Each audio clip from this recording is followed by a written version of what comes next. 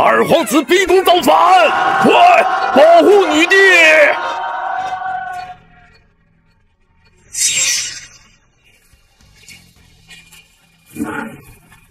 勾进来，勾结南燕攻打大夏，一身龙袍，你也配？我大夏自古以来就没有女人争地，周之光，你倒行逆施，你可知罪？你说我错了？我杀昏君，定乱世，拼救国，何错之有？弑兄篡位，罪该万死。你今天就要替天行道！姐，姐，快走！姐，对，晨儿，阿姐，你猜是你手上的刀快，还是我的剑快？皇姐，有心没有心，我老子也绝不能对。母妃将你养育成人，晨儿可是你胞弟，你敢？不要！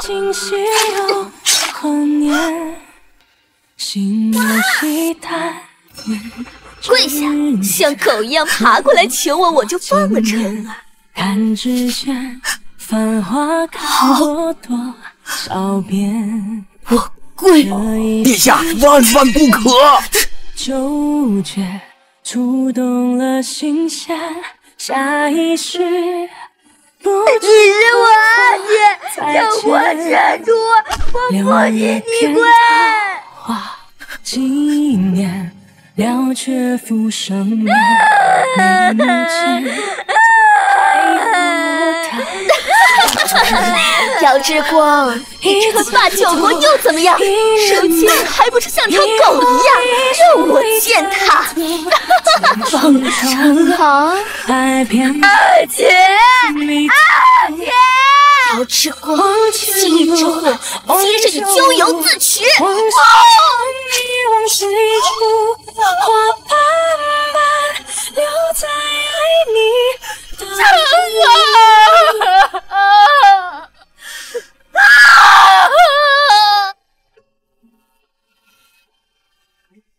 有刺客护驾！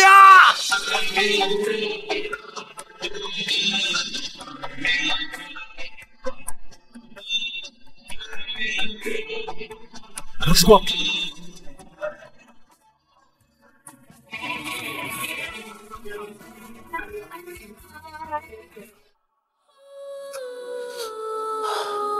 瑞王殿下，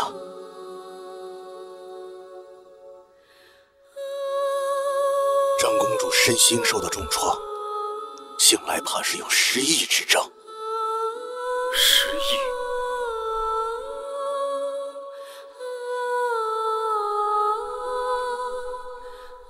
姚之光，你与我斗了半辈子，怎么能把我说忘就忘？从现在开始，再无大夏长公主，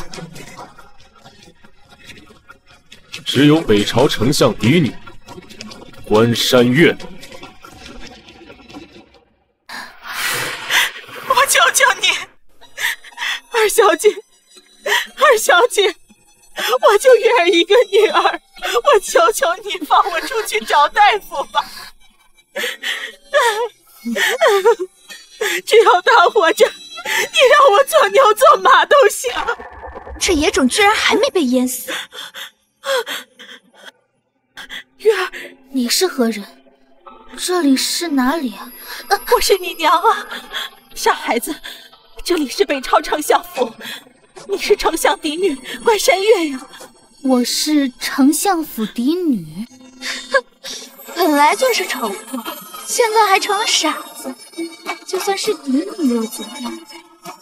来人，这贱人再碰到水，让他好好清醒清醒。好乃丞相府嫡女算什么东西？贱人，你敢动手，我就杀了你！就凭你还想杀我？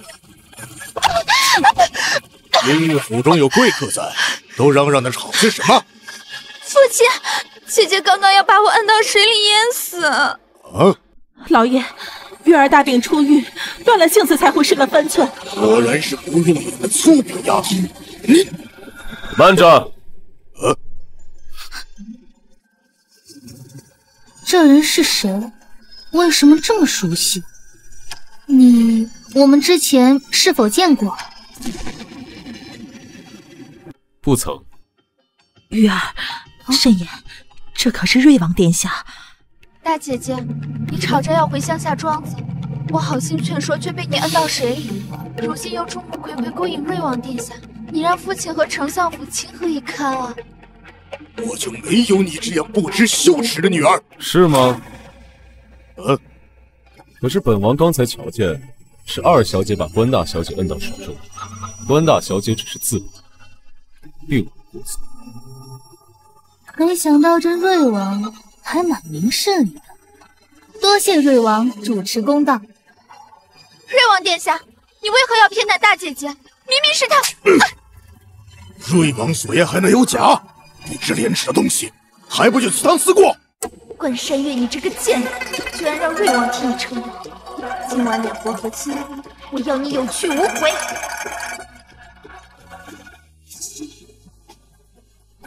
关山月，往后的日子，本王陪你慢慢玩。丞相府一群庸医，明明是毒斑，还说是胎记。还好我天赋异禀，无师自通，不到1个时辰就解毒了。大小姐快点，和亲宴快开始了。哦，来了。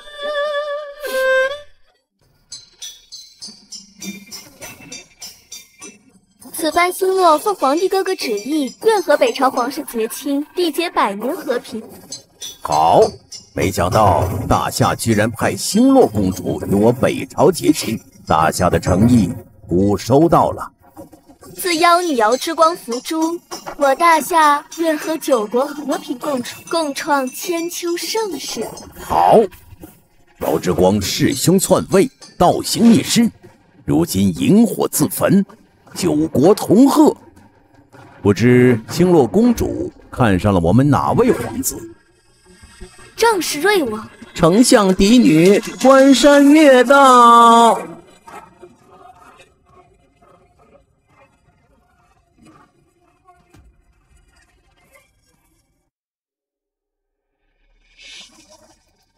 来者何人？居然敢在2国和亲宴姗姗来迟！我乃丞相府嫡女关山月，你又是何人？大胆！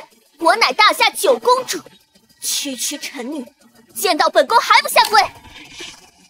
姐姐，我知道你从小在乡下长大，不懂礼数，可今天是2国的和亲宴，你盛装出席，却又姗姗来迟。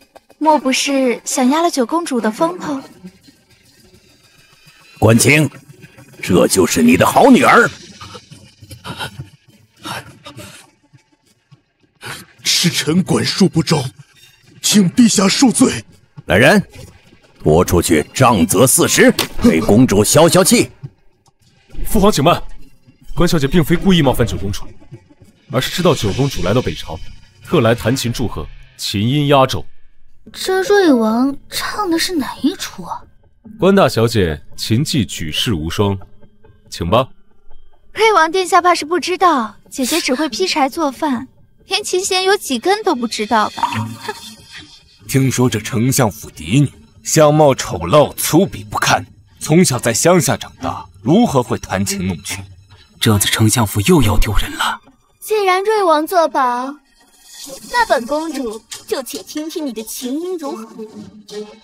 若没有入本公主的耳，我要你受100大板。臣女领命。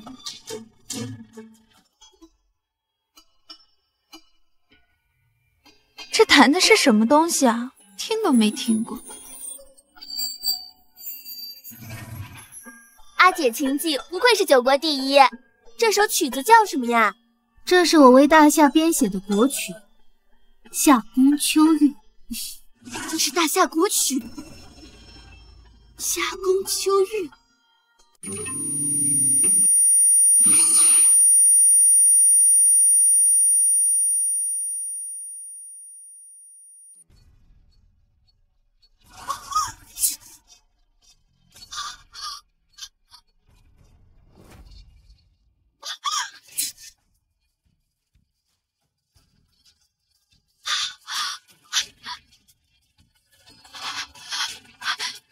之光没死，他脸上的胎记，她是北朝丞相嫡女关山月，不是姚之光。姚之光早在1年之前被乱箭穿心而死，他的头颅挂在大夏皇宫7天7夜，难道你们都忘了吗？臣女并不是什么姚之光，我是关山月。陛下明鉴呐，关山月真是我关家女儿，她自幼在北朝龙溪镇长大，从没离开北朝，又有乳娘和贴身丫鬟作证啊。我就是吃了雄心豹子胆，也不敢把9国之主当做自己的女儿来养啊！什么9国之主？姚之光逆天而行，人人得而诛之。大夏不是他的，9国更不是。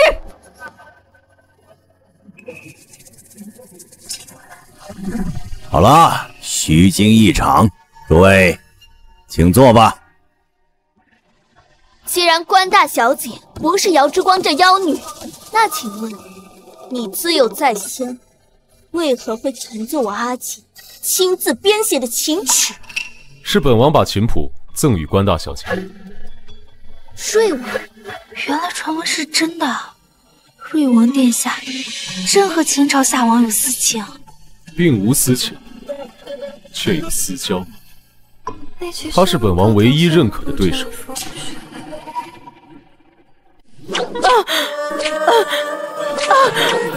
女不教，母之过。这死丫头让公主受惊了，这贱妇该罚。公主，你要打就打我吧，和月儿没有关系。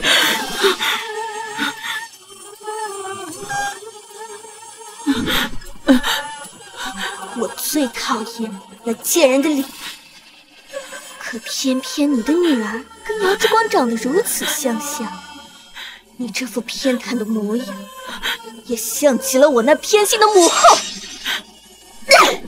到死了还维护她！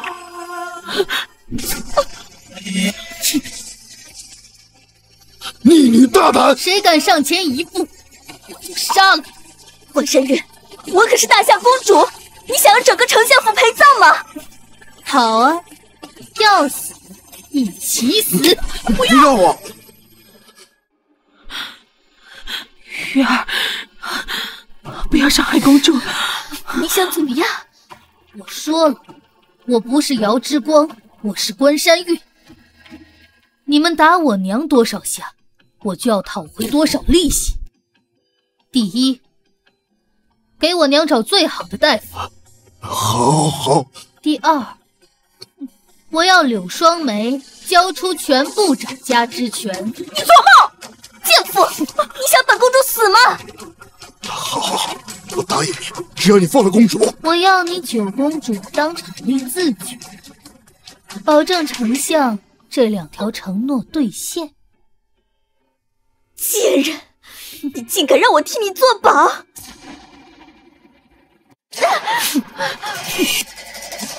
第三，我要你把今晚的事情咽在肚子里，永远不要说出去。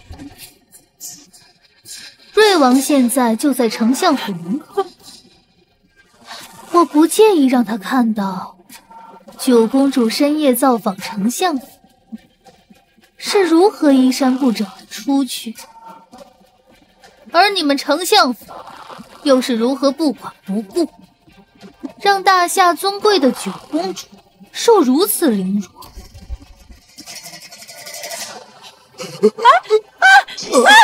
神玉，我一定要杀了你！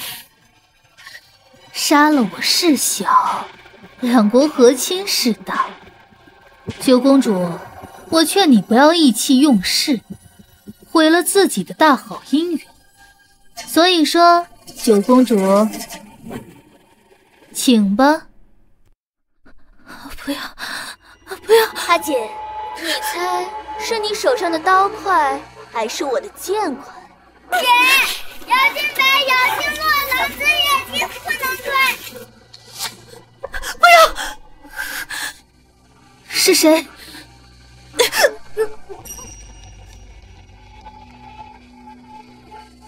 好好伺候这位丞相嫡女。关山月，就凭你，还想跟我斗？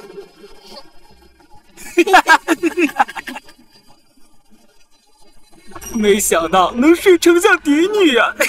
九公主可是下了重药，这小娘子要是不和男人云雨一晚，都活不到天亮。能和这样的美人睡一宿，死都值了。杀！月儿，我难受。大夏密友催情散。臣妾去外面给我守着，谁敢进来，杀无赦！关山月，你要的我都能给你。我好像哪里见过你。愿你不再想起。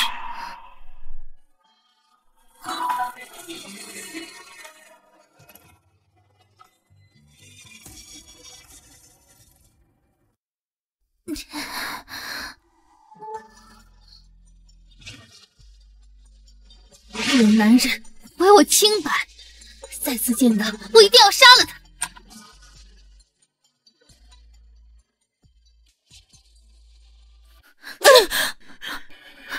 娘亲，伙伴，你去哪儿了？为什么不见腐化胎记？首公杀已不在，你还未出阁就当了破鞋，真是丢尽了丞相府的脸。如今证据确凿，关山月，我看你还有何话说？老爷，按照北朝律法，未出阁的女子没有夫家提亲，失了清白，该如何处置？自然是剔除族谱，扒光衣服沉塘。老爷，是姐姐叫你无妨。求老爷看在我们夫妻情分20年的份上，饶了月儿，我愿意受老刑，向官家列祖列宗谢罪。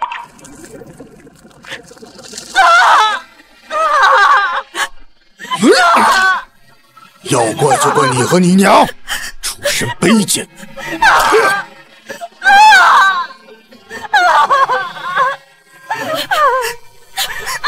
娘亲，今天就当着官家祖先的面，好好教训你这个逆女。月儿，快走！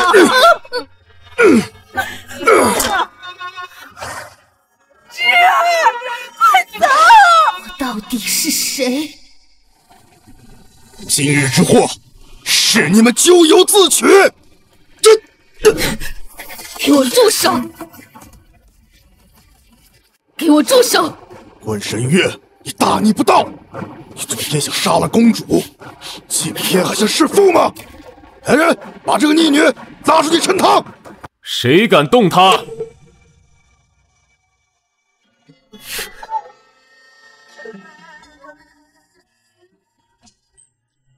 瑞王，您这是？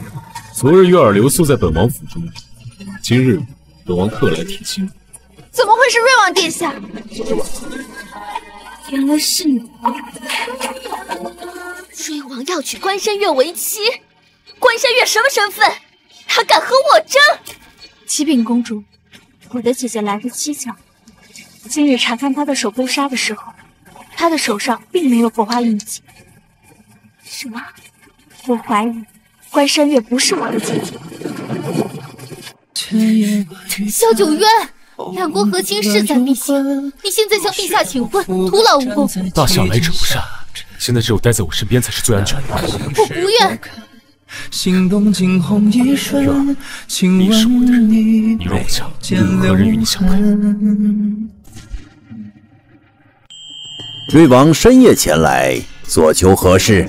儿臣请求父皇赐婚，儿臣想娶丞相嫡女关山月为妻。本宫愿意屈尊和关大小姐一起嫁给瑞王。瑞王求娶的是关家嫡女，她明明就是大夏长公主姚之光。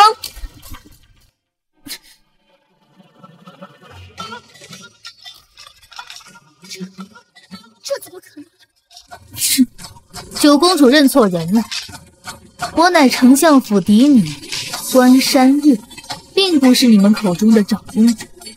九公主想要验证我手上的手工纱是否完整，不必大费周折，我和瑞武已经有了夫妻之实。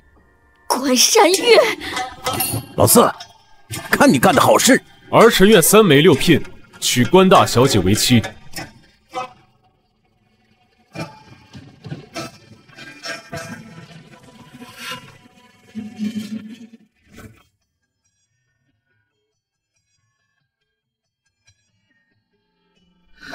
这是什么？护身符。哼，关鸟这个贱人！关山月手上明明有防滑胎记，居然敢欺骗本宫！本宫堂堂大夏九公主，真的要和这贱人2女生一夫吗？公主息怒，这天下的好郎君比比皆是，为什么要稀罕瑞王这个短命鬼呢？也是。只待瑞王在大婚之上喝下毒酒，大夏王军即刻攻城。届时关山月这个贱人，我要割了他的脸皮！所有和姚之光长得像的人都该死！妄想和本宫一起出嫁，本宫先送他一份大礼。月儿，明日是你大喜之日。我这辈子还能看到自己女儿风光嫁人，娘亲知足了。2女共侍一夫，本就可笑，这婚啊成不了。啊，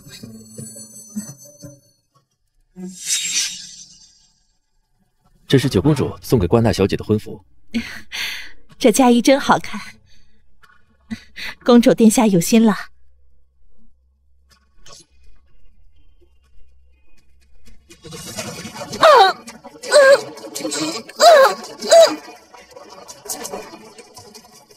有刺客！娘亲，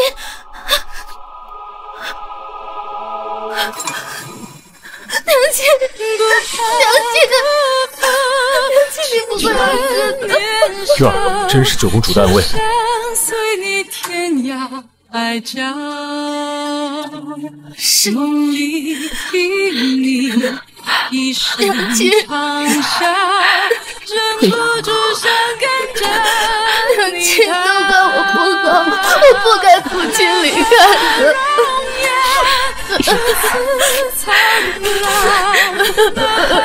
我女儿已经快不行了，你不能再骗我了。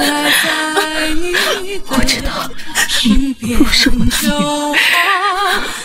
什么？你的手上没有佛化胎记？我一开始便知道，我的女儿早就死了。不是的，娘亲，我是月儿，不是你的女儿啊！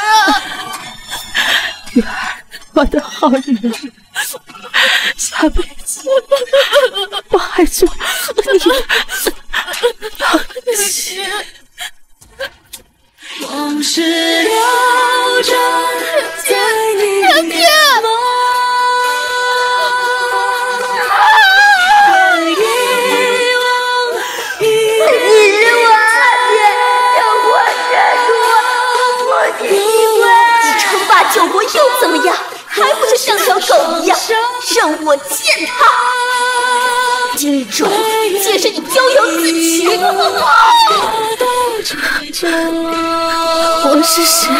姚之光早在1年之前被乱箭穿心而死，他的头颅挂在大夏皇宫7天7夜，难道你们都忘了吗？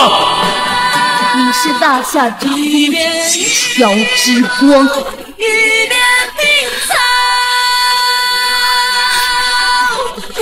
我乃大夏长公主姚之光。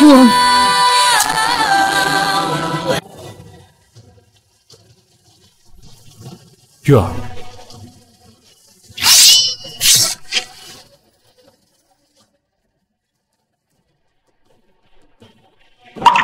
这婚不成了，本王替你杀了他。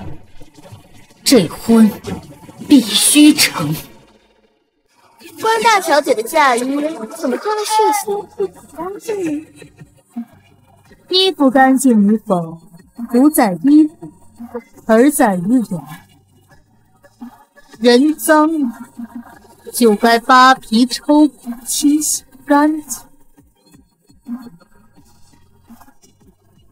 今日是本王的大喜之日，诸位同乐呀！公主瑞王，百年好合。今日九公主大婚，夏王未到，见也即见夏王，臣不敢献婚。公主，先请。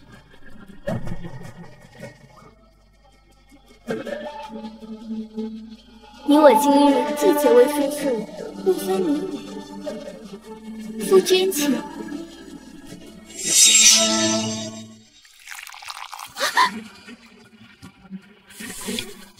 有毒！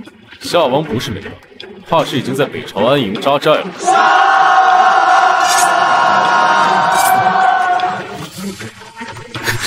别动！你敢动他，我让你活不过今天！姚兴洛，多行不义必自毙。马上给我备一匹北朝最好的战马，快！备马！关山月，我有今天，全都是拜你所赐。姚兴洛，在你眼里，别人的命是不是都贱如草芥？我还轮不到你就是。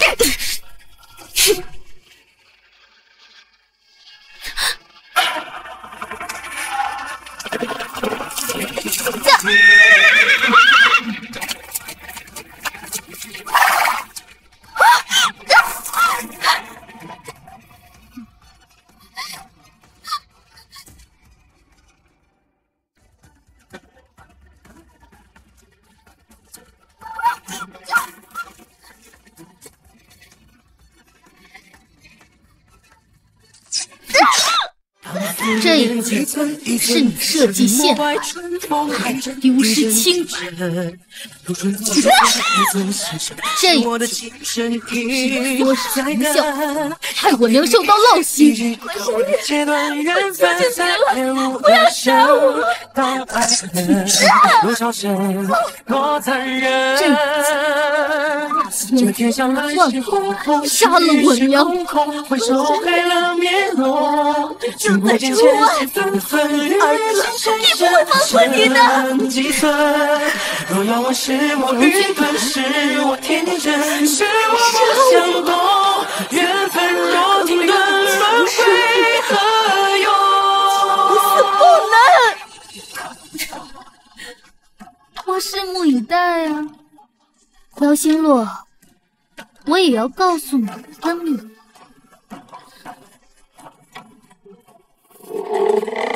九妹，我可不是什么丞相府嫡女，温山玉姑乃大夏长公主。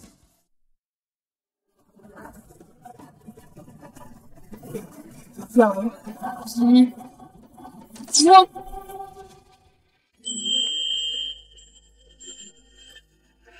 萧九渊，你好大的胆子，居然敢趁我失忆，对孤不轨！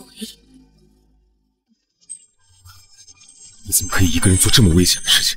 萧九渊，我在你大婚之日杀了大夏公主，大夏兵临城下，你不怕吗？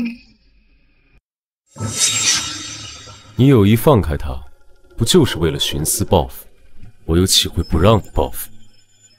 放心，九公主成婚之日突然恶疾，需要在王府静养，不会有任何人打扰。果然是古雨之以来的对手。好一个突然恶疾，姚兴洛死了都被他传成活的。姚之光，试探我？夫君为何在你我大婚之日呼唤其他姑娘私名呢？你叫我什么？夫君呀。月儿乏了，夫君带月儿回去吧。如果是姚之光，当然不会容忍自己喊我夫君。看来还没恢复记忆。姑现在只身处于敌人，人人都想要我的命，眼下只能坐稳着瑞王妃，等姑收回旧部，便灭了本朝，杀回大夏。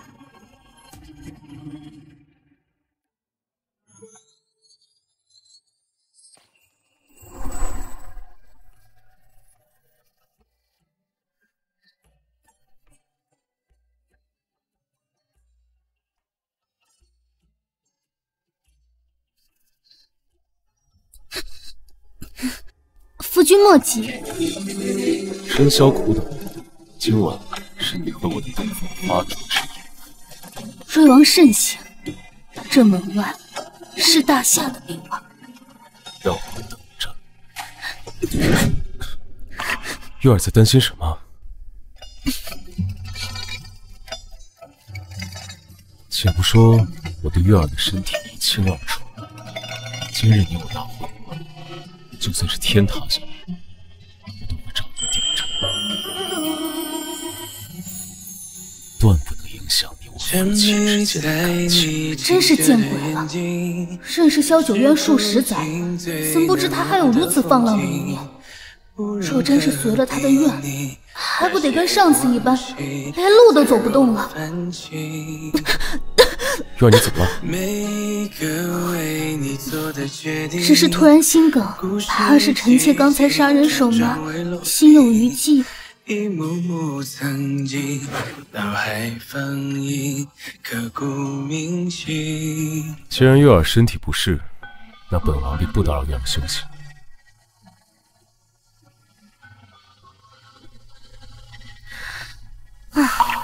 萧九渊，来日方长，我和你的账慢慢算。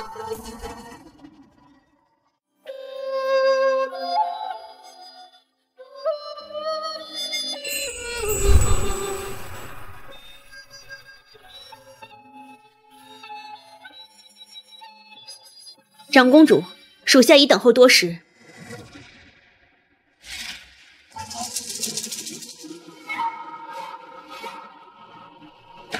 不如长公主使命，您不在的这一年里，逍遥楼的势力已变不久。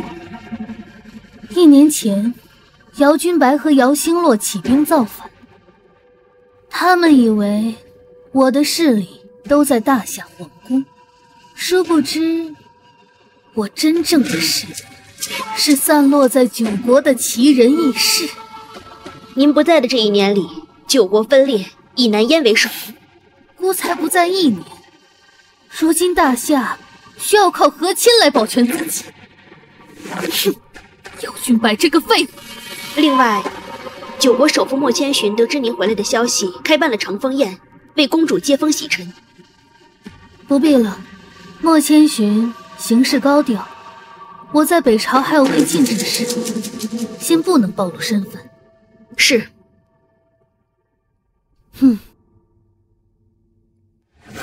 听说俊宁这次随桑将军大败南燕，封侯拜将，给相国光宗耀祖啊！宁儿此次班师回朝，不知多少官家小姐挤破头皮想看他呢。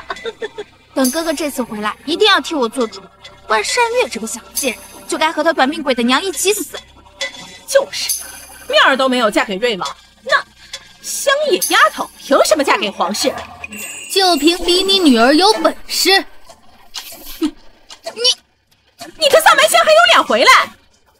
你一个二房都能坐在主母的位置上，我一个嫡女有何不能回门的？哟，怎么这次回门瑞王没有陪你一块儿啊？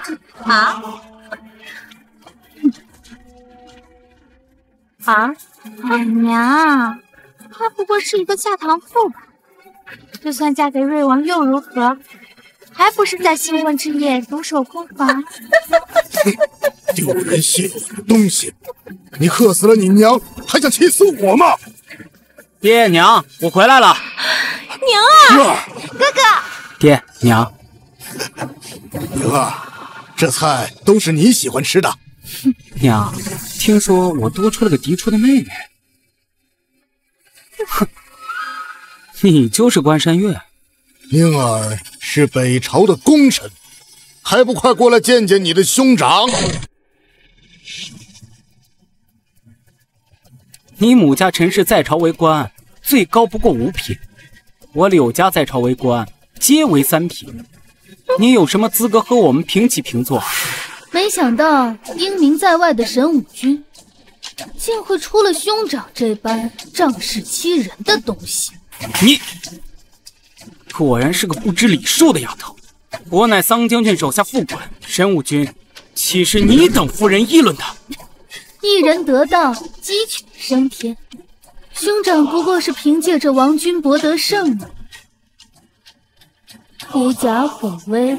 那你就睁开你的狗眼，好好瞧瞧。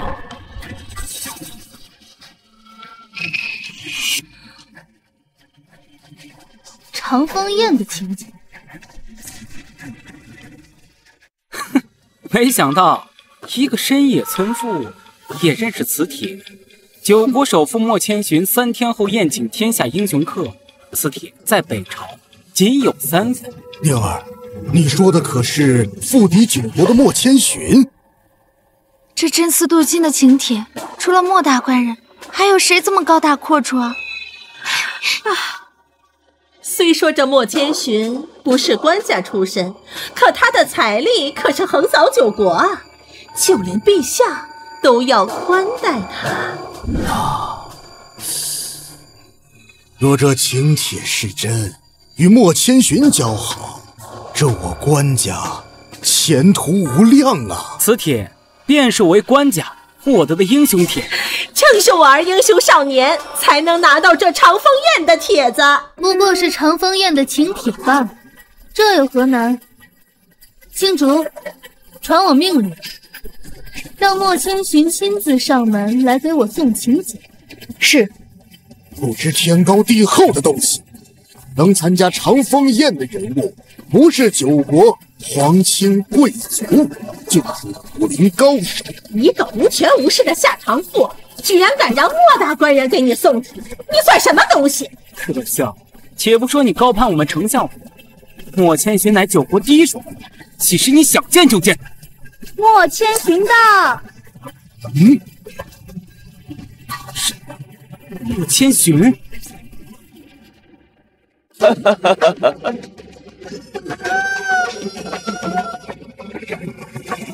这请帖可是我亲自提笔撰写的，我让青竹邀你，见你迟迟没有回应，我还以为我这长风宴要开天窗了呢。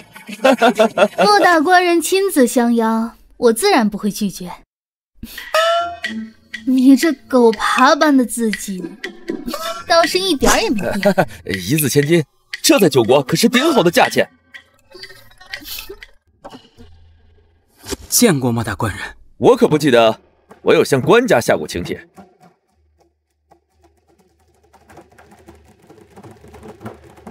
这请帖分明是我给桑将军的，怎么会在你的手上？是桑将军不喜欢人多喧哗的地方，才将此帖转交给我的。兄长原来是借着桑将军的事，我刚才是否有说错？闭嘴！哪里有你说话的份儿？大胆！莫某人虽游历九国，但早已忘却九国姓氏，不管九国事。商不与官斗，但若是有人在莫某人面前想拔剑伤人，这莫某人必然要管上一管。宁儿莫冲动，就算是陛下在，也要给莫千寻一个面子，不要给这个死丫头折了名声。是鄙人失言了，向莫大官人赔罪。这请柬作废，宁将军好自为之。什么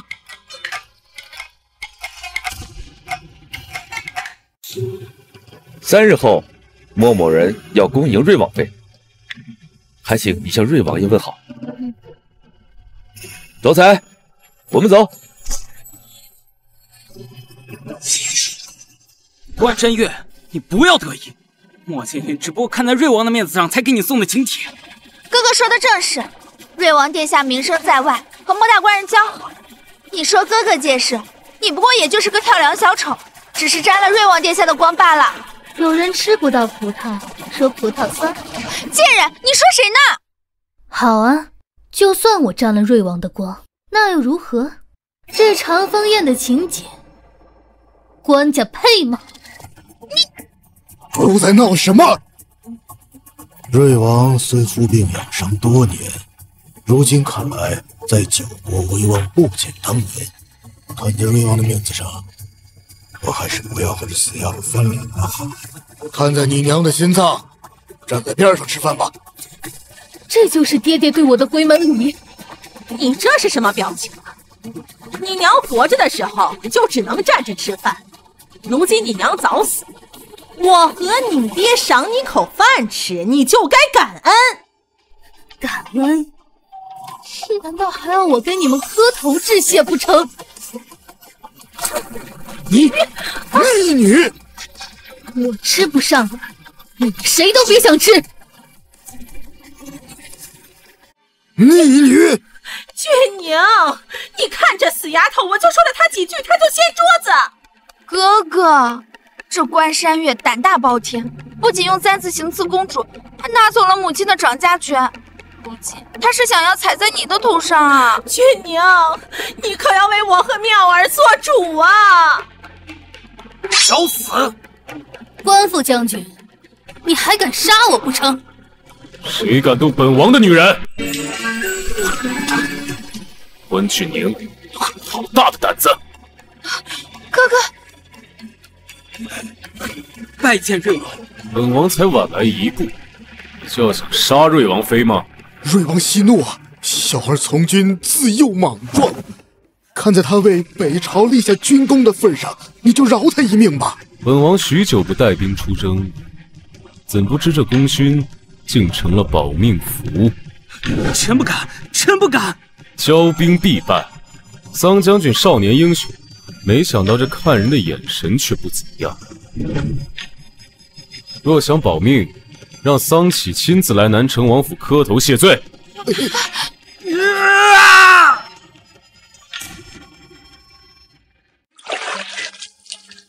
今日王爷为我大发雷霆，臣妾甚是欣喜。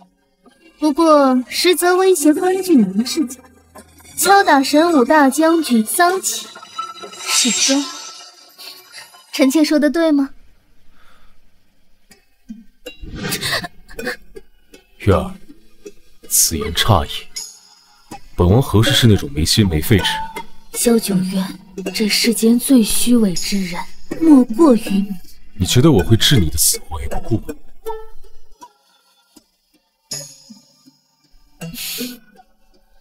王爷的心思，臣妾怎会知晓呢？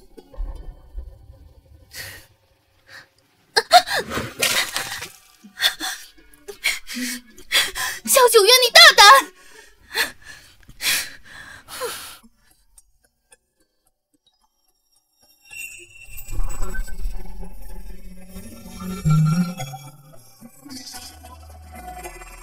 这桑将军怎么跪在院子里3个时辰了？王爷大发雷霆，好像让他跪在这向王妃请罪，甚严。桑启，九国新立的战神，若是能将他收服，杀回大夏指日可待。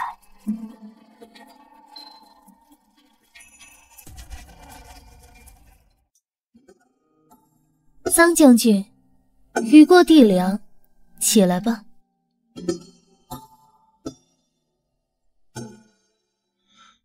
启哥哥，之前我救了一位贵人，这玉佩是那位贵人给我的。都说军中尊卑有序，这块玉佩你随身携带，必要时拿来打点。王侯将相宁有种乎？玉儿，等我玉满天下，立下战功，八抬大轿娶你为妻。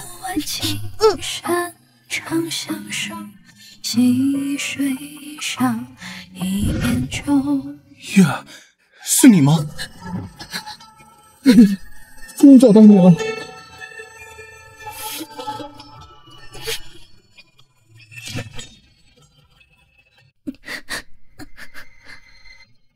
大胆！竟敢对本王妃不敬！王妃，本宫乃瑞王妃，桑将军失态了。桑启，你不该给本王一个合理的解释吗？末将错把王妃认成一位故人，惊扰瑞王妃，末将认罚。桑启，向王妃谢罪。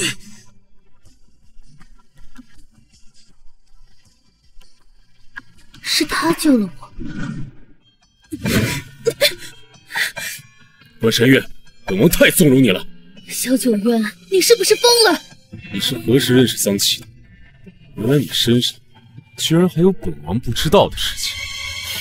我的事，王爷莫不要管太宽，知道太多没有好下场。觉得我会怕吗？来人，传我的令，把王妃锁在房间里，没有我的命令，任何人都不许放她出去。萧九渊，你大胆！我要杀了你！萧九渊，你大胆！我要杀了你！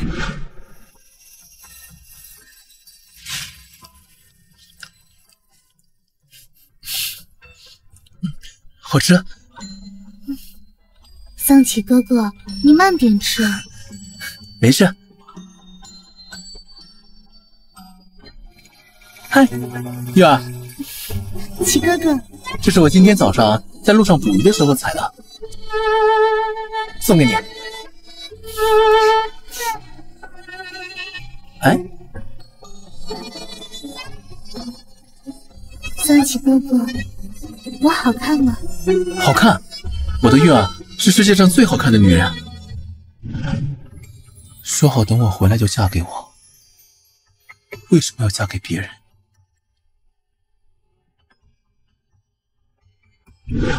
末将有罪，还得将军惩处。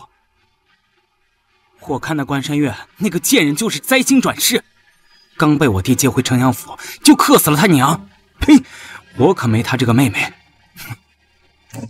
你说什么？我关家只有一个嫡女，那就是关妙儿。原来她是丞相嫡女。将军，你怎么了？我知道你今天受委屈了，我现在就去瑞王府杀了关山月。你敢动他，我屠进丞相府！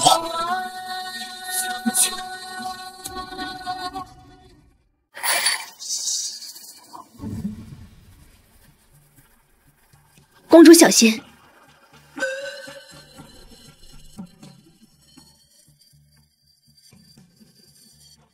外界都说我是妖女，皆因我感受不到疼痛。您是金枝玉叶，虽然感受不到疼痛，但受伤终究是会留疤，还是注意点好。明日长风宴，您作何打算？自然是昭告天下，我瑶之光回来了。长风宴据九国来贺，莫千寻复敌九国。若他为一国拉拢，此国的财力便是九国最强。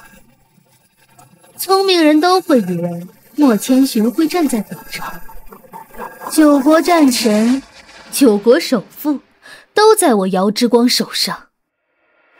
有本事尽管开战，我还怕他们打不成？王爷，您的手不碍事，不过是有人不小心割到了。王爷，您当初就不应该救这妖女，这双生骨的两人性命相连，她伤你痛，不死不休。王爷，这妖女祸端横生，全天下的人都想要她的命，你不能陪她送死啊！当年若不是她命悬一线，但怕你被她连累，说什么我都要拦你救她。你叫我什么？夫君呀！不死不休，倒也不错。这瑶之光就是看人精，王爷，你为什么不告诉他，让他小心自己性命，省得你陪着他送死？臣妻最近是越发越没规矩了。王爷，气大伤身。李运，你不是回杭州了吗？李运知道王爷蛊毒复发，心急如焚，臣妻，送凌云回去，自领20军棍。凌云先给王爷把脉。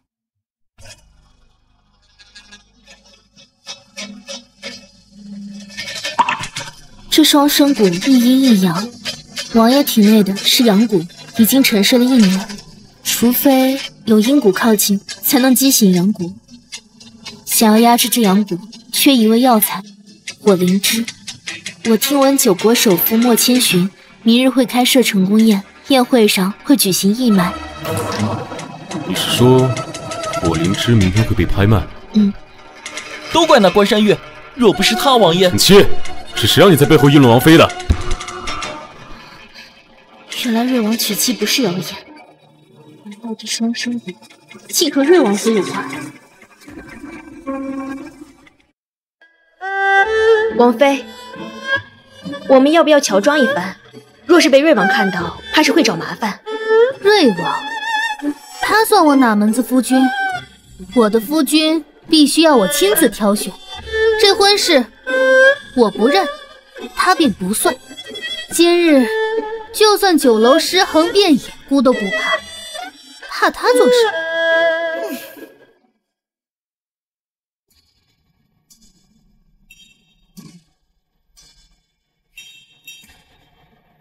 站住！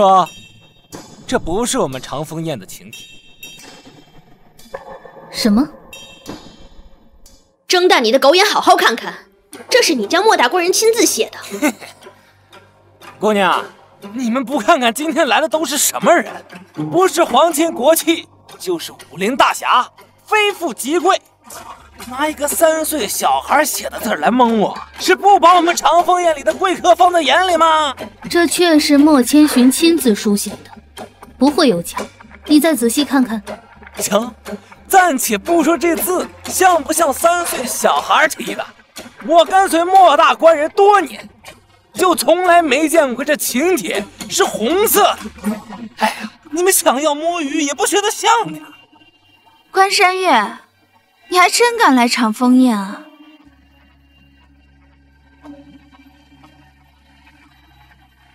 关山月，你是想把瑞王府的脸一起丢尽吗？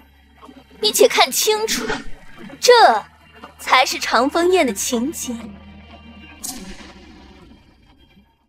原来是玉珠馅，看里面请。狗奴才！我们家王妃的请柬可是莫大官人的座上宾才有的，我们的身份岂能和这些闲杂人等相提并论啊！大胆！我母亲乃凤仪郡主，乃陛下的表妹，我没资格进，谁有资格进？关山月，你在相府找人假冒莫千寻先不谈，如今还敢侮辱玉珠县主，真是好大的胆子！眼睛有疾就去看大夫。莫大官人的长相，轮得到你来智慧？莫大官人是昨天晚上才到的北朝，哪个狗贼居然敢这么大胆冒充他？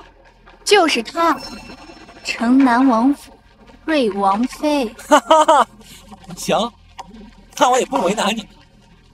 看你这身装扮，在我们北朝也算得上是大户人家。3000两黄金，只要你们能拿得出，我马上去找我们招财大人去通融一下，放你们进去。至于这个请柬嘛，这个罪费，青竹5000两，赏你，赶紧滚！5000两，你哪来那么多钱？你的月钱才多少？这钱该不会是你从相府里偷的吧？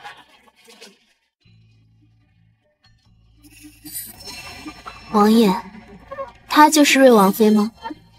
她不是禁足在王府之中，怎么在这儿？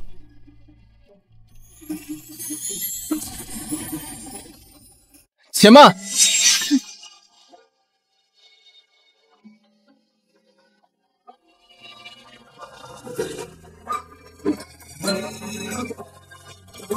我记得莫大官人的请帖上有约定，受邀者可以带一位家眷。确有此事。那敢问，这位姑娘跟将军是什么关系？她是我最重要的人。瑞王妃，我家官人等您多时了。官人亲自等他。谁干的？这可是我家官人亲自撰写的墨宝，官人墨宝一字千金啊！就是这个不长眼的看门狗扔的，还想要我们王妃3000两银票。狗仗人势的奴才！你们以为我家官人稀罕来北朝开宴？是因为瑞王妃在北朝，我家官人才特设长风宴，为她接风洗尘。什么？怎么会这样？是小的有眼不识泰山，求官人饶命，求王妃饶命啊！郡主，朕5000两，赃物。去！瑞王妃请。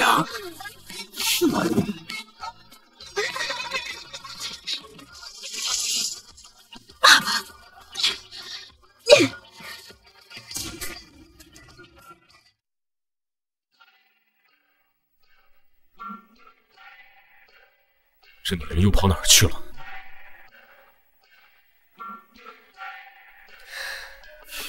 青竹，去引开他们。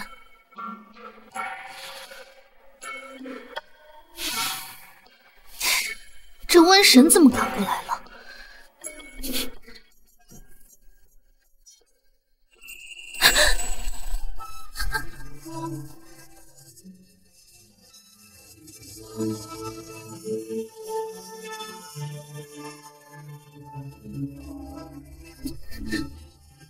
瑞王妃，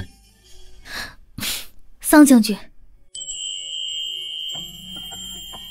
桑将军，你这玉佩，瑞王妃，你还记得这玉佩？记得。桑将军，你能借我看一眼吗？这原本便是你的。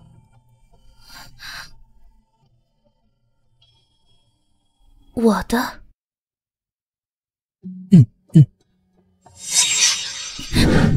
月儿，本王找你找的好苦。哟，桑将军，我们又见面了。有什么事可以和本王谈。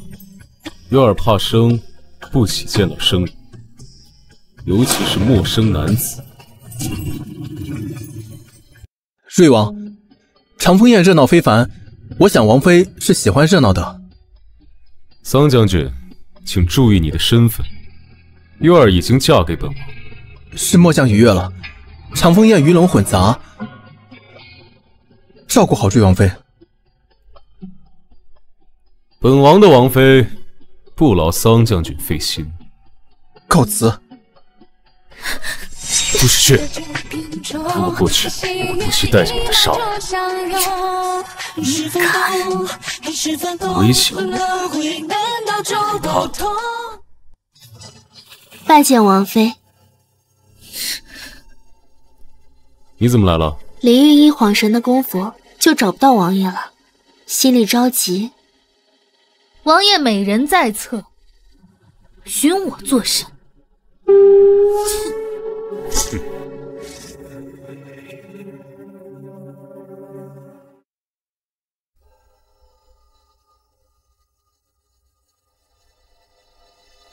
长公主，莫大人在楼上看着你。不必了，莫千寻顾头不顾我这张脸出现在长风宴，想必明日九国就会出现瑶之光未死的消息。他们现在不确定我的身份，所以不敢轻易动手。若是我现在坐在莫千寻身边，岂不是向天下告知我的真实身份？英雄千里至，长风济沧海。上品。下一件前朝青花瓷，起拍50两。100两。200两。500两。500两。还有没有比玉珠县主更高的？玉珠县主得。县主手上的花瓶并不在少数，200两买这个是不是有点亏了？月儿，我家的花瓶可不是用来摆的，而是我一个不小心生气用来砸的。不愧是县主，真是财大气粗。这是自然，你一个臣女，怎么和我皇室相比？我北朝皇室滔天富贵，这点钱算什么呀？瑞王妃，这么多奇珍异宝，怎么不拍啊？哼，怕不是刚才洒在我们身上的银票，嫁妆全打进去了吧？我自然不像有些人有眼无珠。好大的口气！我倒是要看看，你一会儿拍他什么宝贝。下一件，相国寺神木，相国寺火烧遗宝。我倒是听哥哥说过，这相国寺乃是大夏和北朝大战时僧人让人避难的。不过相国寺最后也被姚之光这个妖女一把火给烧了。什么？不过就是一根没烧烂的破木头罢了，谁买谁就是傻子。100两黄金。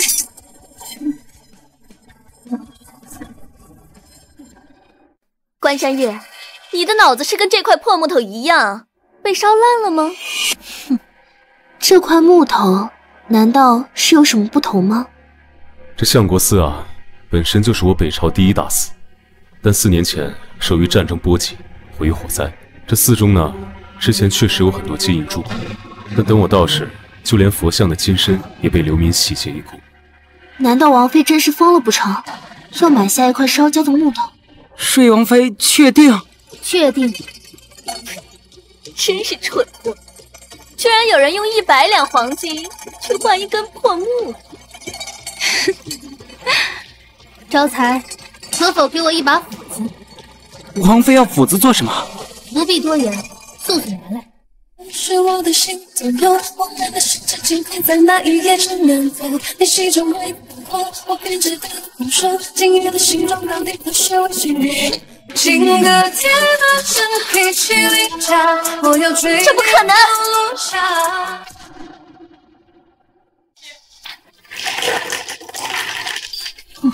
这是奇迹啊！当年相国寺大火发生的突然，僧侣们来不及转移寺中的财宝，所以便将它们藏入这松木当中。睡王妃，你是如何看出这木头内另有乾坤？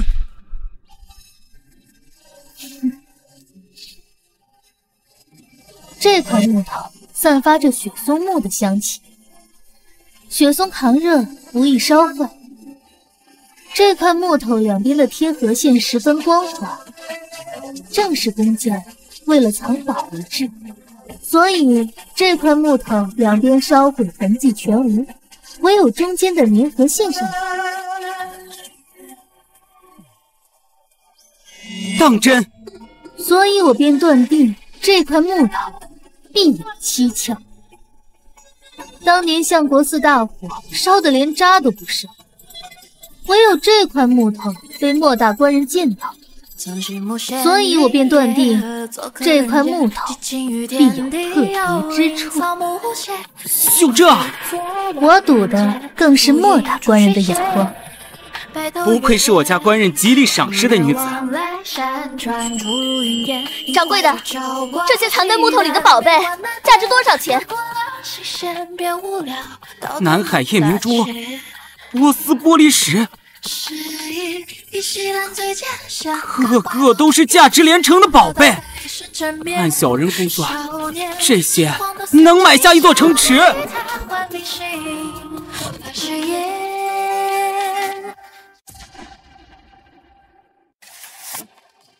此话怎讲？探子亲眼所见，和长公主长得一模一样的人出现在北朝长方宴。莫千寻舍弃南燕强国邀请，却在北朝设宴，那只有一个原因：北朝有他非见不可之人。可我听说所有人都叫这人瑞王妃。什么？瑞王？妖九渊？是他回来了。一定是他回来了。萧九元是谁？就算天底下所有的男人都不帮姚之光，这个男人也会不顾性命去帮他。是他，绝对不会有错。原本瑞王大婚当日，星落应该在大夏皇城接应毒杀萧九，可是后来却迟迟没有收到攻城的消息，反而却传来大夏九公主大婚当日突发恶疾，简直可笑。速速传信南燕太子，两国兵力北朝集结，不惜一切代价杀了姚之光。陛下三思啊！你若是没有任何理由，便联合南燕出兵北朝的话，九国就乱了。妖女姚之光联合北朝皇子谋害我大夏九公主，这算不算理由？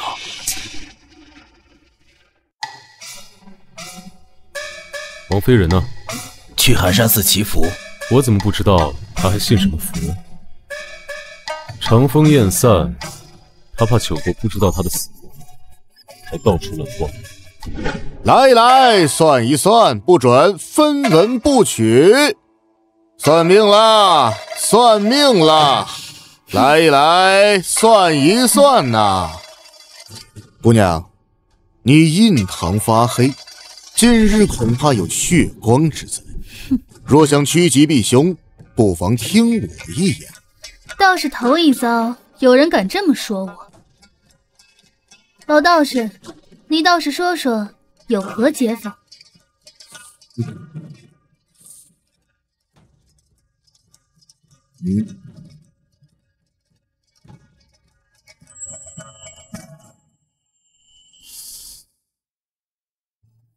龙凤呈祥，出生富贵。但是姑娘啊，你虽然有平山海的气魄，也躲不过这六亲讨债，一生运迁多危恶。回首过去，在梦中，弑兄篡位，罪该万死。的确是讨债。一阴一阳，福祸相依，此乃双命。若你气数已尽，你本该是一缕冤魂，早在1年前就该死去。在这死局中，尚有一丝生机，看来是有人替你承担了一半的命运，同生连理，共生共死，天意早有安排。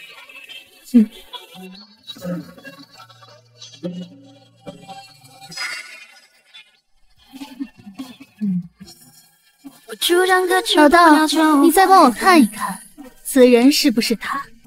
你在同谁讲话？全身该有的编织。人呢？神神叨叨的。来，披上。山中寒冷，小心着凉。夫君怎知我在这？突然间下雨，见你出门迟迟未归，怕你在山中困住。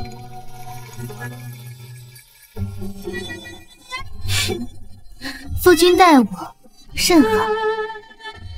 你是我八抬大轿娶进门的妻子，自然宠得。都说这寒山寺灵验，爱妃所求何事啊？当然是该死之人早日超生。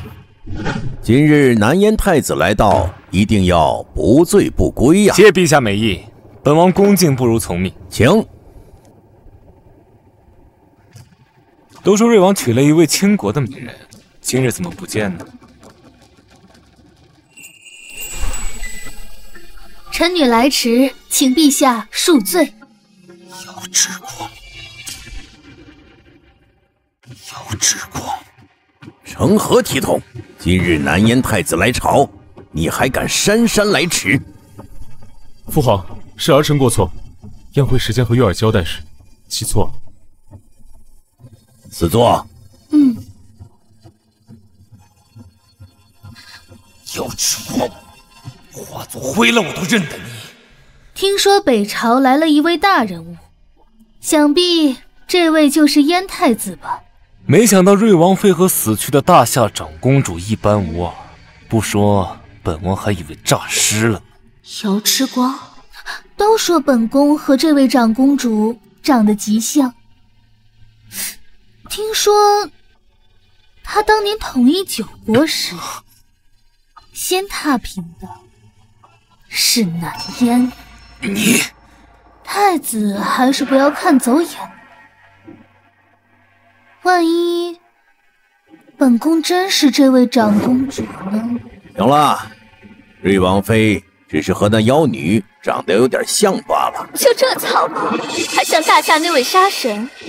燕太子未免也太抬举她了。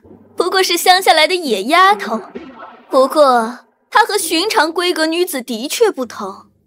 她为了嫁给瑞王，可是先失了女儿家的清白。语出。夫君允我3媒6聘100里红妆，乃北朝最高礼仪。夫君疼我敬我，这样的男子，我为何不嫁？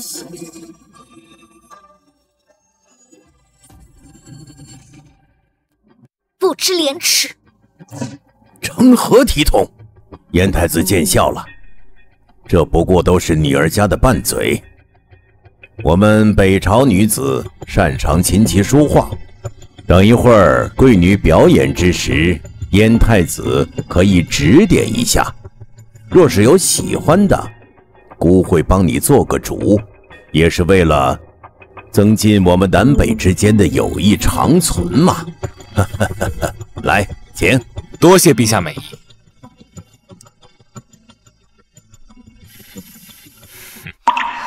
稍后比试，还请王妃手下留情。就她，玲玲妹妹，你的丹青可是京城第一。这村妇要是能赢了你，我就从这御花园爬出去。好啊，一言为定。今日比试以媒为题，贵女们依次上台作画。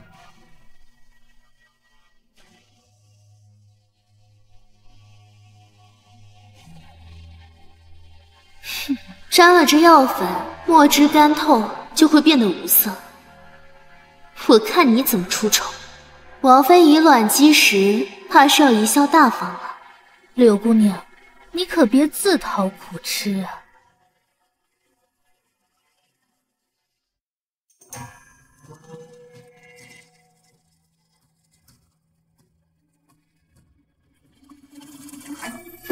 萧瑟粉在我面前用药，班门弄斧。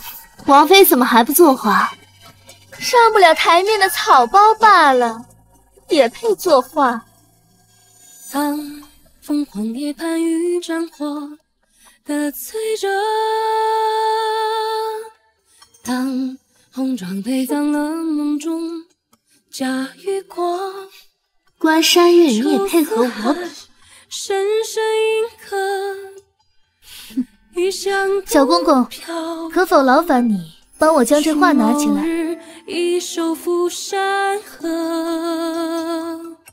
瑞王妃，你确定这画你要拿起来？确定。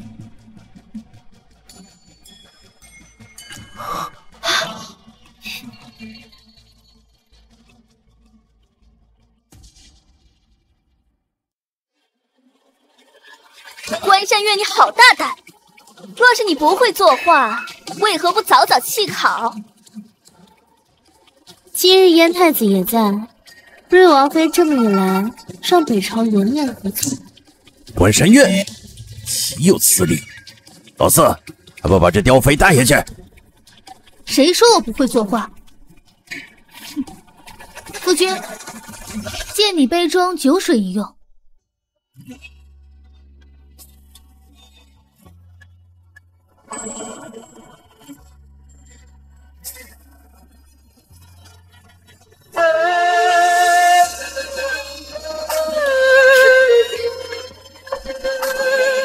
他是疯了不成？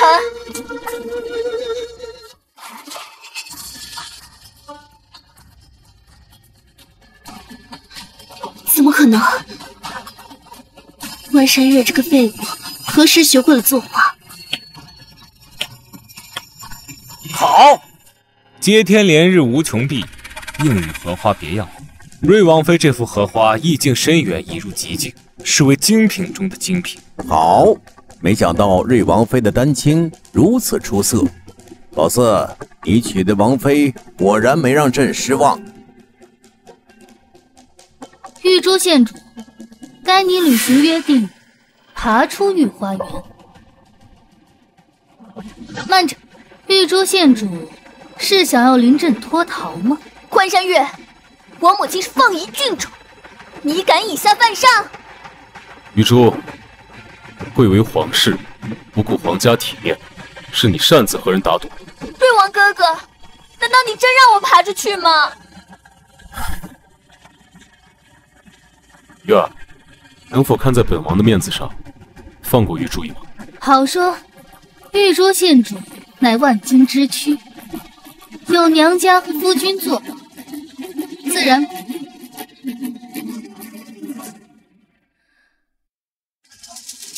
至于柳姑娘，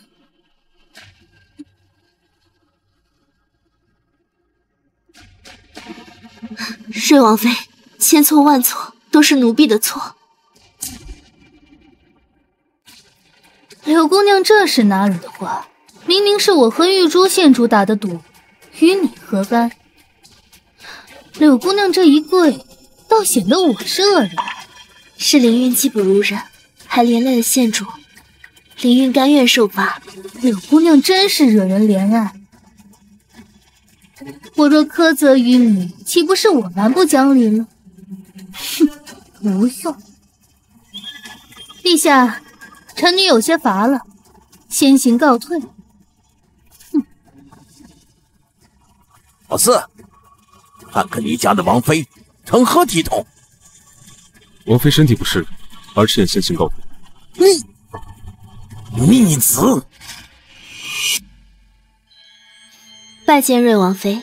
每次看见柳姑娘从王爷的房间出来，我都以为柳姑娘是王爷新纳的小妾。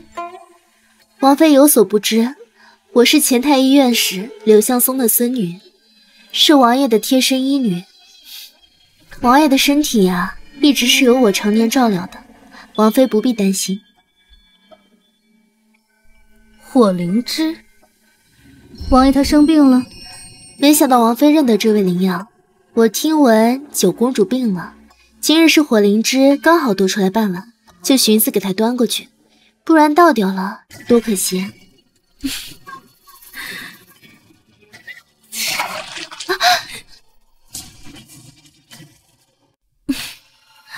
九公主喜静，王爷已经找了京城最好的医官给她诊治。柳姑娘不必挂心。这个与关山月同时进门的九公主，到底得了什么病？长公主，要不要属下杀了柳灵玉？若是她刨根问底，九公主的死，怕是要藏不住了。只是包不住火的。九公主许久未曾露面，大夏迟早会来要人。还有一件事，南燕太子刚入府中，现在在中堂。瞧啊，要人的不就来了？南燕太子远道而来，不上金銮殿，反而来南城王府，怕是不合规矩吧？是啊，我们就非要僵持如此。想当年在九国学院的时候，你我还有初音，我们一起逃学的日子，那日子真逍遥自在。初音，你还有脸提他？当年你勾结姚君白，将他万箭穿心的事，我怎么不记得？是啊，当年你斩他首级挂在城墙7天7夜的时候，也未曾见你手软啊。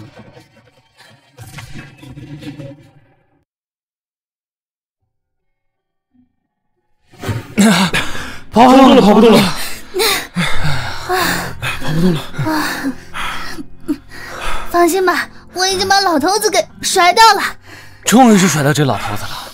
不然他回头肯定写信到南燕，让父皇参我一把。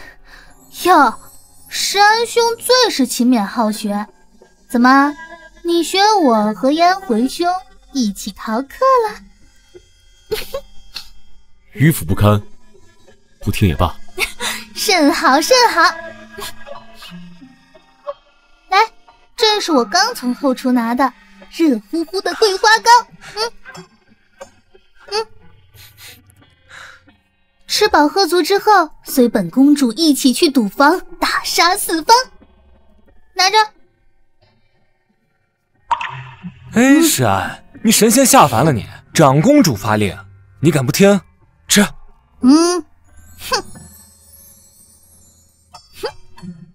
吃了这块糕，有福同享，有难同当。你看我提这事儿干嘛？人死不能复生。哎，对了，听说有件奇闻异事，听说王府的王妃新嫁入王府，新婚之夜突然暴怒。为了两国交好，我特地来确认此事。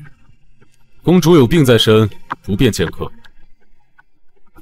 谁说本公主有病，不便见客？换来金水草，只一经小水温左右，几时明度可两杯倒，这颗心相思最温柔。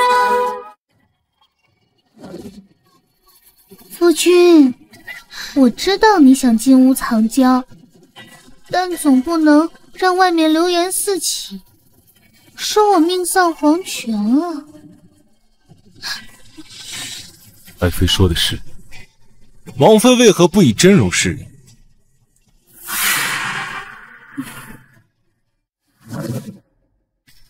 前些日子脸上起了疹子，本宫便羞于见人。王妃是羞于见人，还是不敢见人？燕回哥哥为何对本宫如此？时别3年，燕回哥哥不记得本宫的声音了吗？还是燕回哥哥怕瑞王知道是你拿走了我的处子之身，巴不得我死了？燕回，姚星洛为你打胎，求姑饶命的时候你倒是自在，虽然如今死无对证，但你也别想好过。星楼妹妹说笑了，你还是和从前一样倾国倾城，我怎么会忘记你呢？夫君，燕回哥哥千里迢迢从南燕回来，也不留他用晚宴。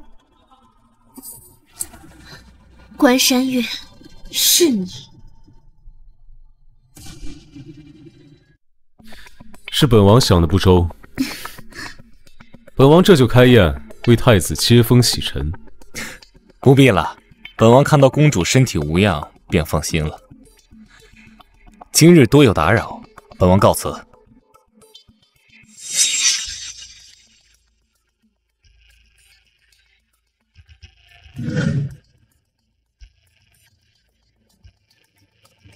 柳姑娘，本宫要和王爷行肌肤之亲，柳姑娘要在这里观看吗？林韵告退。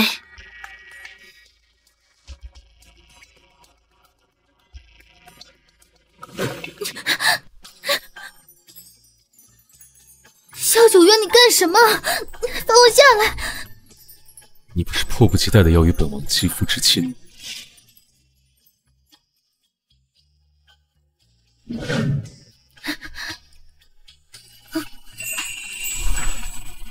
你不要过来！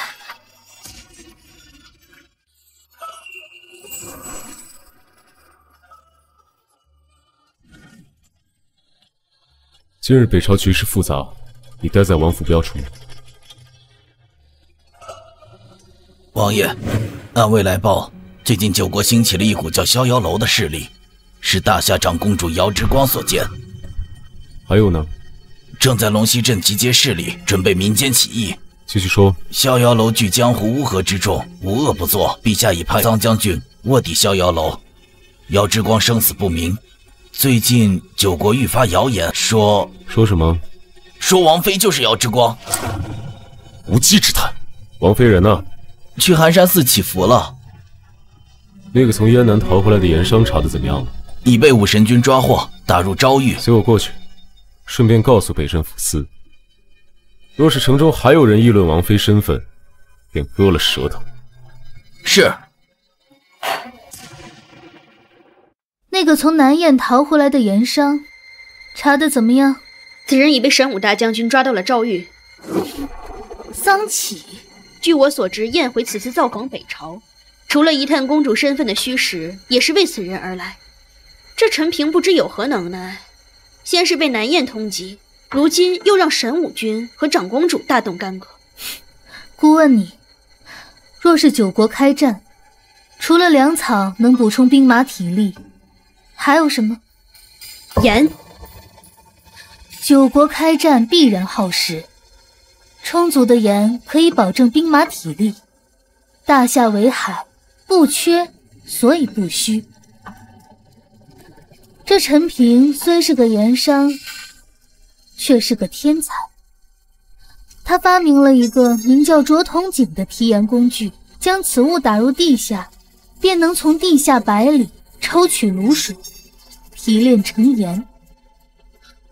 若此秘法被任意国家拿到，若是开战，便会是制胜的关键。长公主，我们不能让。姑自然不会让。瑞王妃，瑞王妃，这里关押着逍遥楼的叛贼，空气污浊，还是少待为妙。逍遥楼的叛贼有意思。时间不多，这陈平是南燕通敌叛国的罪犯。我来替王爷向陈平问几句话。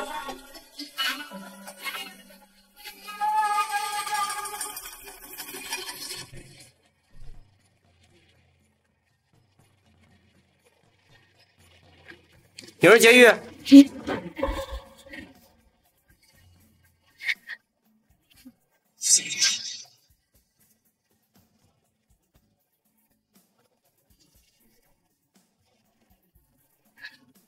这里有人居住。月儿，你怎么在这？桑启，接下来按我说的做。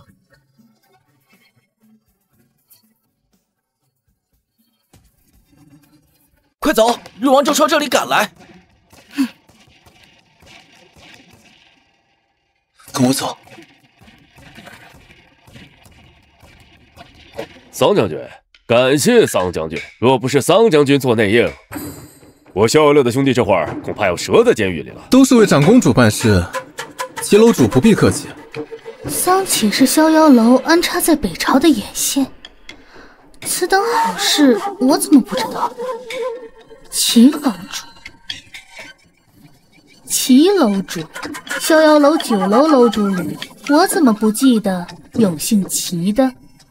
这位兄弟倒是看着面生，老子来自南燕，应该不是我们南燕1楼，你是何人？见到姑，姑，我是说，我是孤儿，被他们误抓到这里。孤儿，刚才看着眼熟，以为是楼中兄弟，便一块救了出来。哦，桑将军，劝你不要轻举妄动。这不我说嘛，堂堂一个神武大将军，不在北朝好好当差，偏说自己是长公主安插在北朝的暗桩，老子第一个不信。我劝桑将军还是老实交代的好，不然这一抖手，这小乞丐的项上人头可就没了。你敢动他一根头发，我血洗南燕！看来桑将军和这小乞丐的关系不一般呢。老子也没别的意思，马上就要入阵了。桑将军，证明一下你就是北朝的逍遥楼主，好不好？5年前，长公主踏平9国，在9国各处都设有逍遥楼，每个逍遥楼主都有一块逍遥令。这是我南燕的令牌，桑将军，你有吗？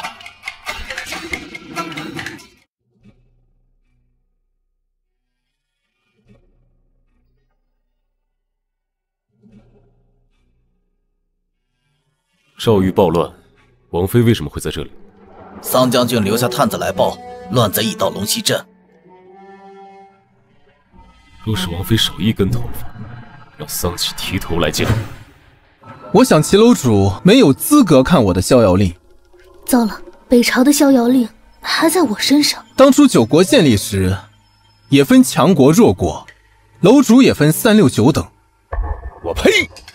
你们北朝在我们南燕面前算个什么东西？你们的狗皇帝贪生怕死，前有与大夏联姻，现在又想为燕太子选妃，自你萧九渊负伤养病。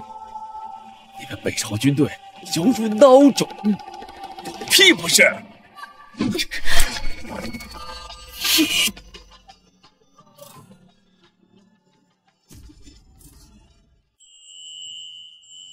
我操，怎么是个女的？这女子为什么这么眼熟啊？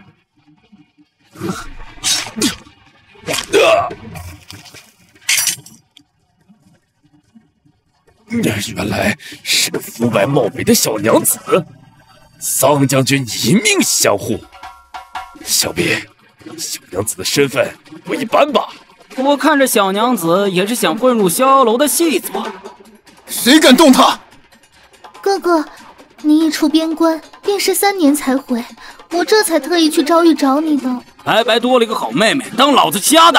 慢着，桑将军，这传言有个青梅竹马的妹妹，正是本姑娘。楼主，管他是哥哥妹妹，这桑启一定是北朝的卧底。那我先把这假楼主宰了，再把这小娘们拿下，轮番伺候兄弟们。我看可以。大胆！好好看看，这是什么？不可能！好好看看，这是什么？逍遥令？不可能！你怎么会有北朝的逍遥令？哼，自然是逍遥楼主才有。哼，天下谁不知道北朝逍遥楼主是个男的？傻哥哥，你忘记是你把令牌放在我这里保管的。逍遥令在此，谁敢放肆？原来都是一场误会。桑将军，我齐慧生，无礼了。既然都是自己人，桑将军，二位请随我入阵，请。就差1寸，便见了骨头。桑将军的手若是废了，还怎么上阵杀敌啊？疼吗？疼。这样就不疼了？你为什么会有逍遥楼的令牌？你到底是谁？是瑞王的人。是，只有瑞王那种权势滔天的人，才能拥有这样的令牌。月儿，你是不是承认了我与你的关系啊？关系？什么关系啊？神武军中无人不知，我桑启在龙门镇还有一个未过门的妻子，但等我回去时，却早已人去楼空。再见她时，成了现在的丞相嫡女，如今的瑞王妃。月儿，你告诉我，你是不是在怪我？我没有按照约定回来娶你。桑启和你青梅竹马的关山月，在回来的路上就淹死了。我不过是冒名顶替的。你说过要等我功成名就，要嫁给我的，为什么现在故意不承认？以前的关山月再也回不来了。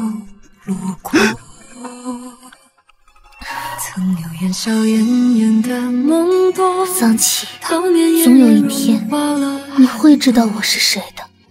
执子之手，愿倾尽所有，彼此相拥。春来秋去，半生此心动。你曾拿命过，这恩情我必以墨相待。太子殿下。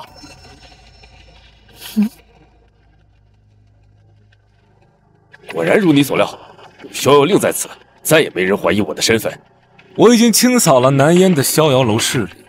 我说你是楼主，你便是楼主。谢太子。我听到传闻，长公主出现在北朝，并没有死。没错，姚之光并没有死。什么？太子救我！长公主若知道我冒充他的手下，一定不会放过我。这里是龙溪镇，北朝和大夏的交界。姚之光他远在京都边长莫及。颜回啊颜回，姑也不想千里迢迢赶到边境上，奈何老天爷不让。有了逍遥令，你只需要打着姚之光的旗号，在龙溪镇起义称王，烧杀抢掠，不是你最擅长的吗？太子这招高啊！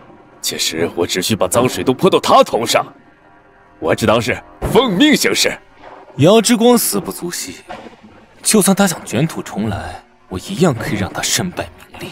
他和萧九渊成婚，无非是想借北朝势力杀回大夏。他在北朝惹了一身腥，你觉得萧九渊还会帮他吗？对了，还有一事，丧气炸响，我怕会坏事。初出茅庐的小子，杀了便是。但是，他好像有北朝的逍遥令。什么？是一个小丫头给的。什么样的小丫头？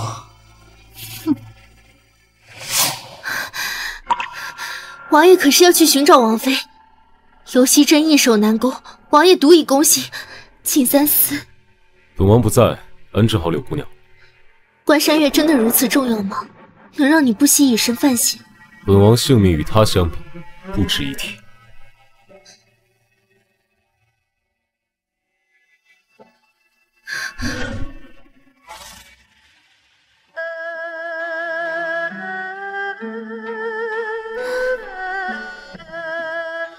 此事本不该牵连到你。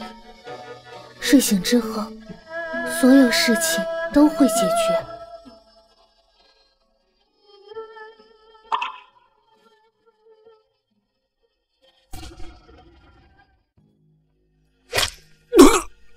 快把图纸交出来！再不交，小爷要你命！南燕走狗，我是不会把图纸交给你的。怎么是姑娘你？桑将军人呢？哥哥最近吩咐审问犯人这种小事，不必打扰。哦，不过就是卓统景的图纸，何必大费周章？给我一盏茶的时间，我可以让他心甘情愿地交出来。这陈平可是块硬的，姑娘若真的能审出来，我就认了你做这逍遥楼的副楼主。副楼主，七楼主，还烦请你到门外等候，我同陈平说几句话。恭候姑娘佳音。哼。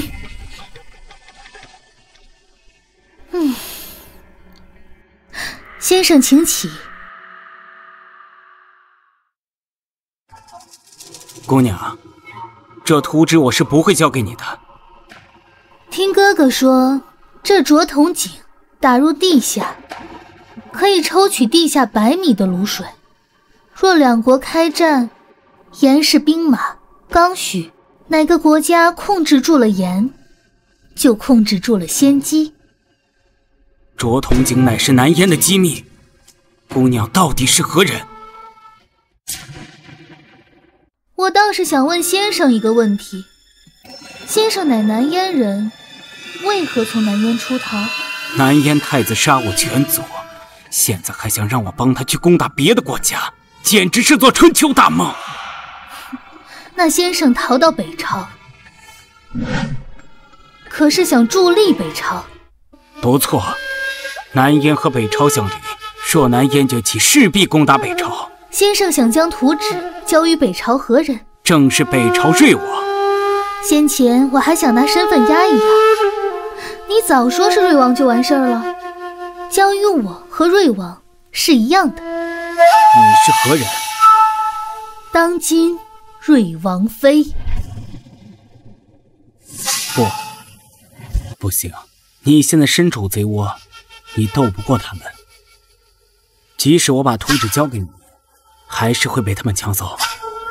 先生可曾听过江湖谣言，瑞王妃还有一个身份，你是大夏长公主，有之光。饶你不死。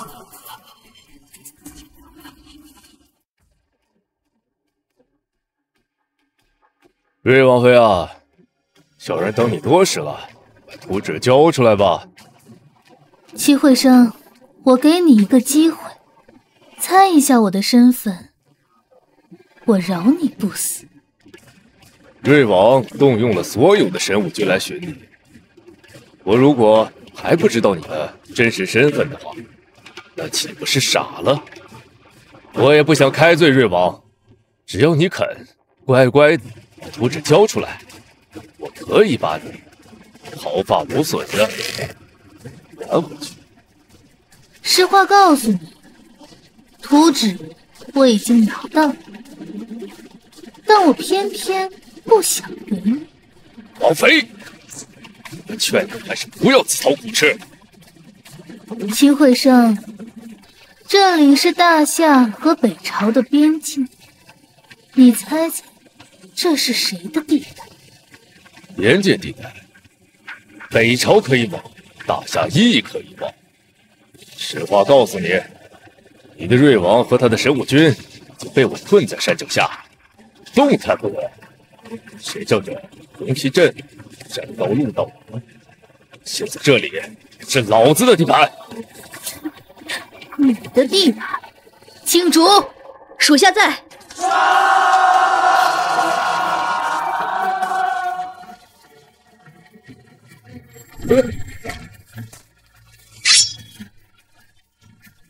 大夏禁军，只有大夏皇帝才可以有的，怎么会出现在这里？现在你知道我是谁了吗？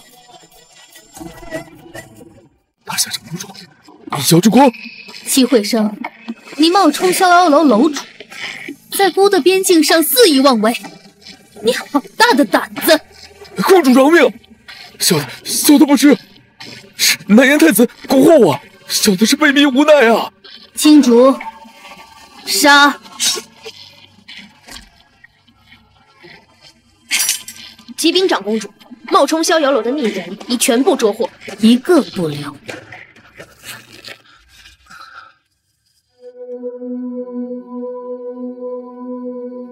余香，月儿到底想干什么？桑将军醒了。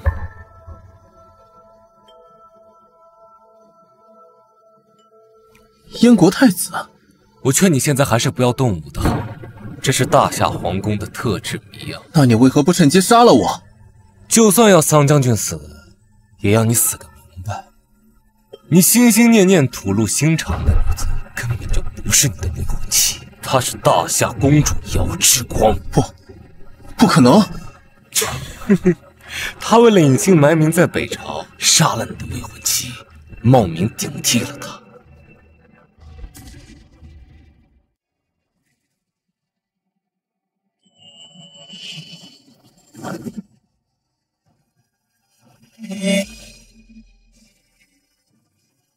长公主，图纸既已到手，为何不杀了桑启，给大夏少一个劲敌？桑启与我有救命之恩，没有我的允许，谁都不许动他。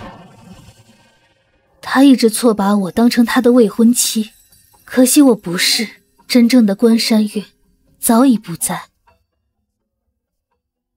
若有机会，我真想当一辈子的关山月。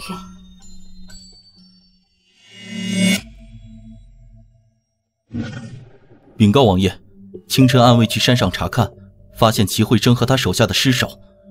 这帮假的逍遥派一共108人，全部被大夏禁军所杀，没有留下活口。看来是他出手了。另外，南燕太子已来到了龙溪镇，行踪诡异，居然越过边境，独自一人去大夏王宫了。不好，瑶之光在龙溪镇，这里是北朝和大夏的边境。瑶之光能调动大夏的禁军来到这里，那瑶君白也可以。燕回想要瑶君白发兵到这里，燕回明知道我埋伏在这里，瑶之光近在咫尺，为什么不以他为要挟，反而一个人去大夏皇宫，身上还有活口。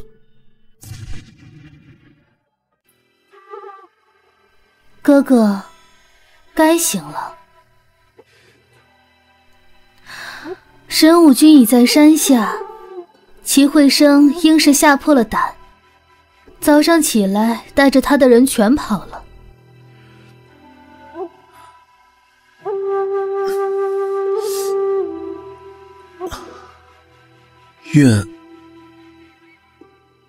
瑞王妃，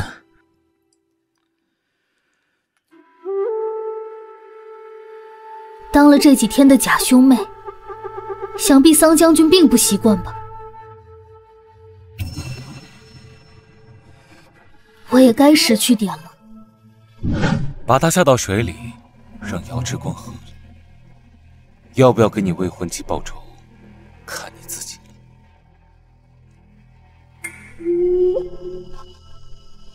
我不是那个意思。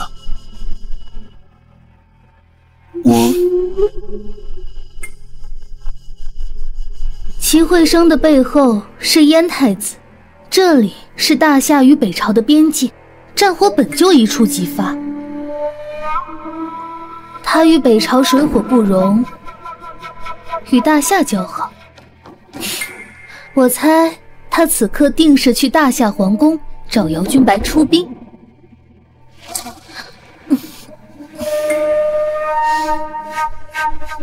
可南燕与北国打起来，南燕并不占优势。但这对南燕来说是个千载难逢的好机会。我若是燕王，便让大夏出兵，牵制住你和瑞王两朝主力战将，再让南燕攻打北朝。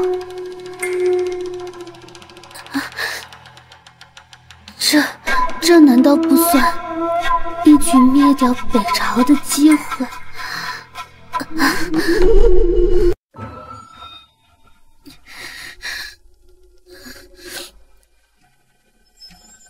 萧九渊，你怎么在这儿？桑启，又是桑启，谁让你擅自和他走的？你知不知道龙溪镇有多危险？多谢王爷救月儿于危难间，但如今桑将军有难，月儿不能见死不救。凌云拜见王爷。没想到还能在此地见到柳姑娘。游西镇义军四起，凌云担心王爷身子，这才一同跟随。快去给王妃看一下身体。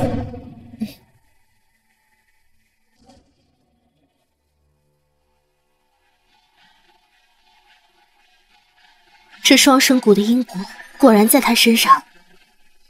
王爷今天全都拜你所赐，你有什么资格抢走王爷？大胆！啊！王爷，温山月，王爷这么大声叫我名字做什么呀？本宫听得见。王妃她不是故意的，她只是肝火旺，这才脾气暴躁了些。我没事。温山月，你不要太过分！本宫告诉你，本宫脾气是不好。上次惹怒了本宫的人，本宫直接扒了他的皮做灯笼烧。王爷，王爷救我！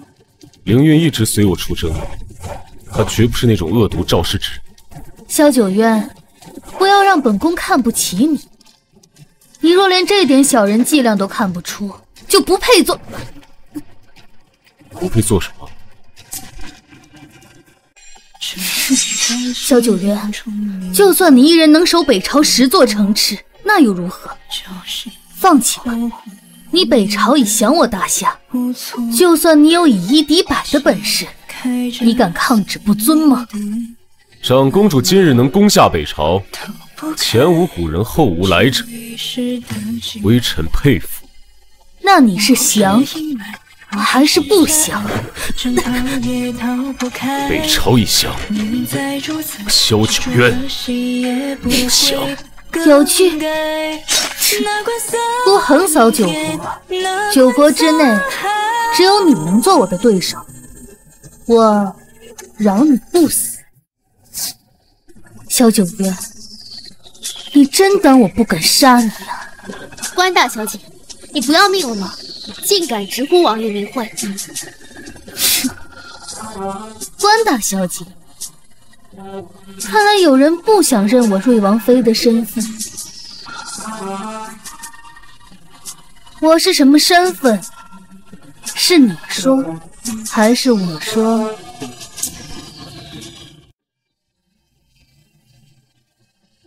跪下！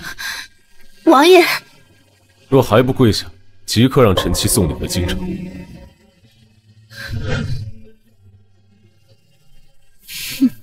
在你面前的是萧九渊的妻子，是南城王府的正妃。拜见瑞王妃。今日你的命是瑞王保的，若有下次，我敢保证，让你千刀万剐，死无全尸。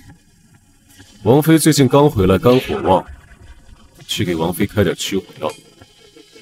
是。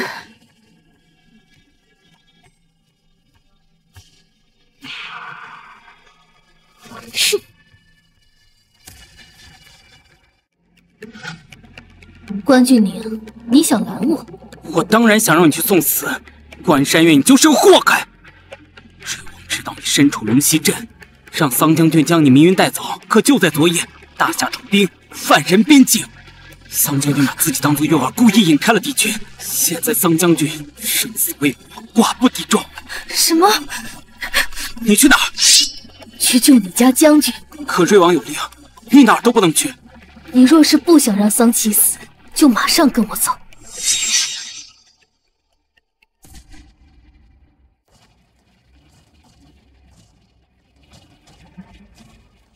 桑姐，你太令我失望。我桑姐还不屑于对于一个弱女子使用这种肮脏之法。你该不会是喜欢上瑶之光了吧？桑将军，雨过地凉，起来吧。他一直错把我当成他的未婚妻，可惜我不是真正的关山月，早已不在。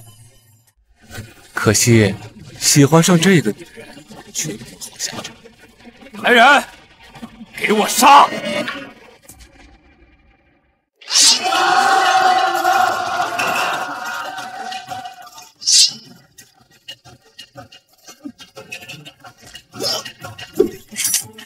萧子君都是脑无一物的废物，没想到北朝2个战士都毁在这个女人手上。桑姐，今日之祸是你咎由自取。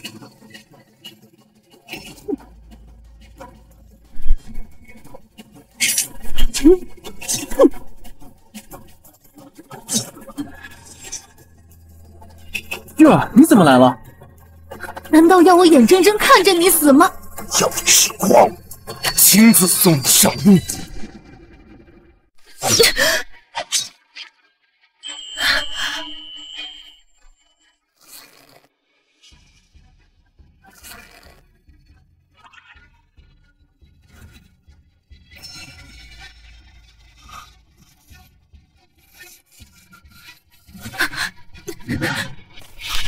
不许！萧九渊，颜回逃了，为何不追？外面全都是燕军皆来讨伐于你，难道你让我看着你去送死吗？你，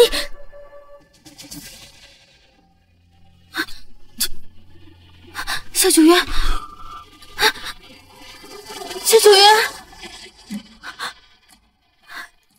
萧九渊。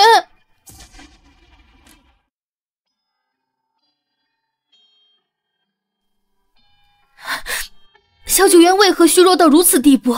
王爷这些年来全靠灵药压制体内蛊毒，但是阴蛊靠近，再强的药物也压制不住阳蛊。什么？萧九渊中蛊了？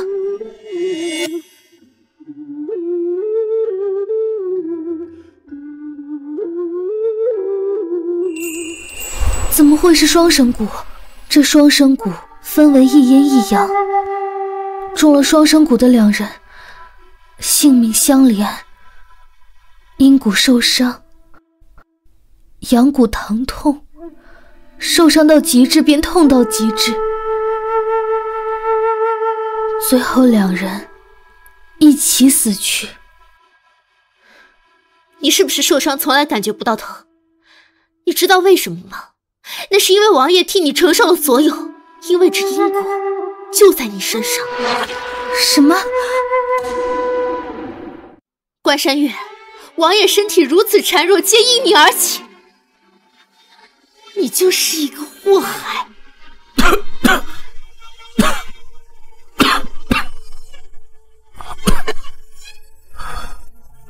你先退下吧，我有话和王妃说。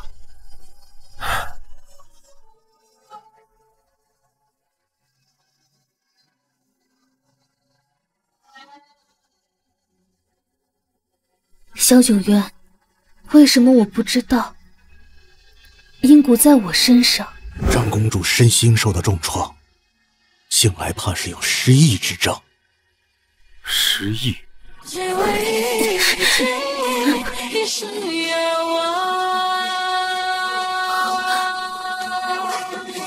玉佩，是你救了我。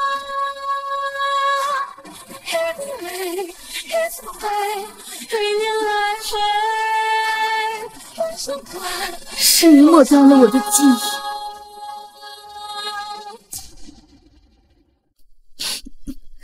萧九渊，你放肆！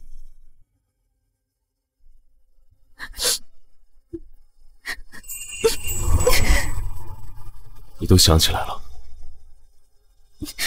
别动，我疼。萧九渊，你把我从大夏带回北朝，3番5次戏弄故，有意思吗？是你就有意思。别动，我疼。我要砍了你脑袋！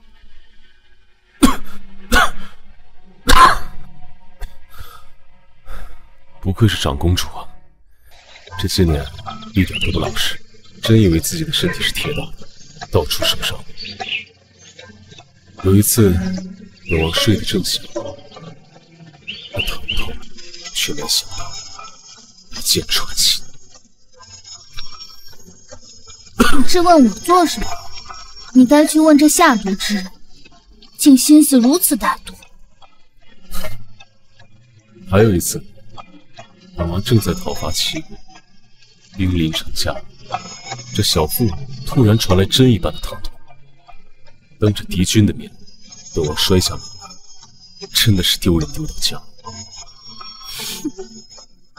1年前你来救我，是不是也怕自己死了？1年前是，现在不是。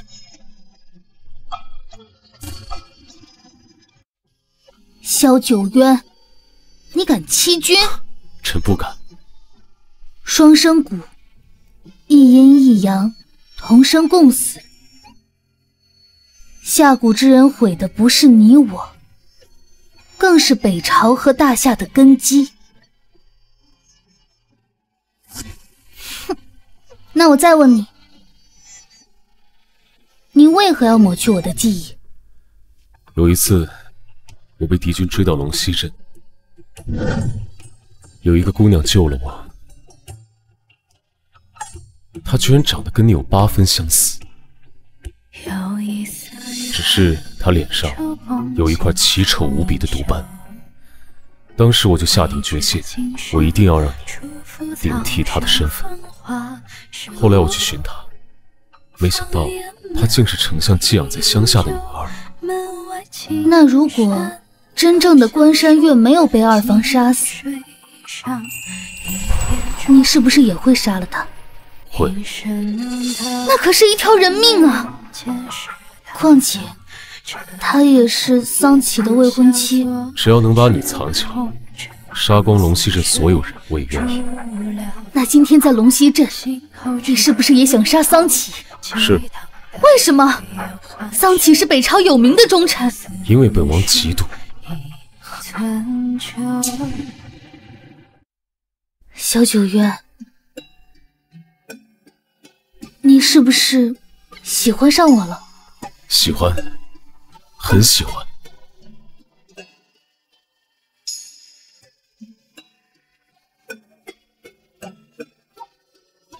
叫我珊好不好？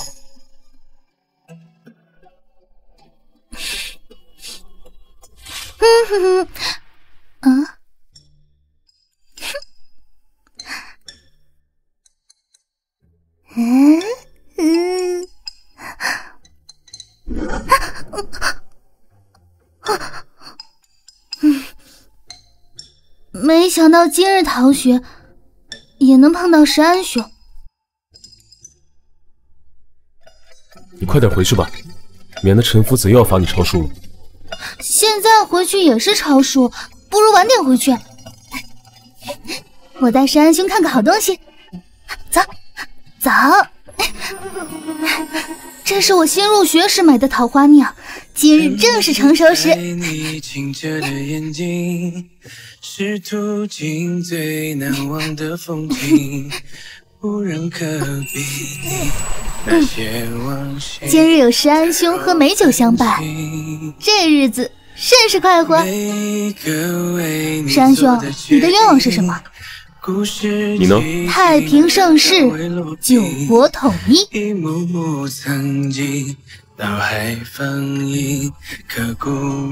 我的愿望是，年年有节，岁岁有今朝。还是石安兄有劲。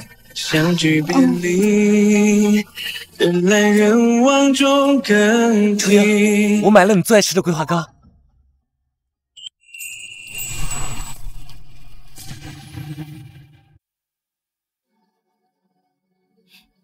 约我相见的人是你，柳姑娘，好久不见。燕太子好大的胆子，竟敢私闯王府，你就不怕我喊王爷吗？柳姑娘自然能惊动瑞王，可现在北朝势弱，你们北朝的皇帝得知我们大燕要和大夏联合进攻北朝，你猜怎么着？你们北朝的皇帝直接给我拟了100张美人图，供本王选妃，想要和亲。可这世间不如意事10之8九，就算是100张美人图，也未能选出自己心意。太子可是天之骄子，怎还会有得不到的女子？柳姑娘国色天香，跟随瑞王这么多年，连个贵妾都没得到，与你何干？这是苗疆的招魂铃，莫非这双生蛊是你下的？只要摇动招魂铃，便能控制众蛊者。本王别无所求，只有一个人。你要观山月。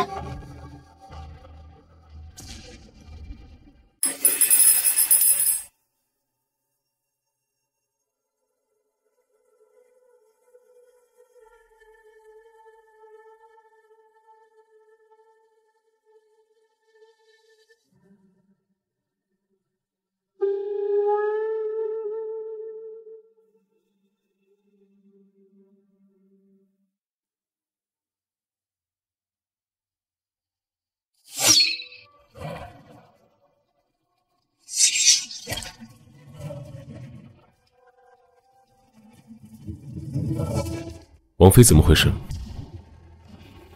有人用外力推动了王妃体内的蛊虫。什么？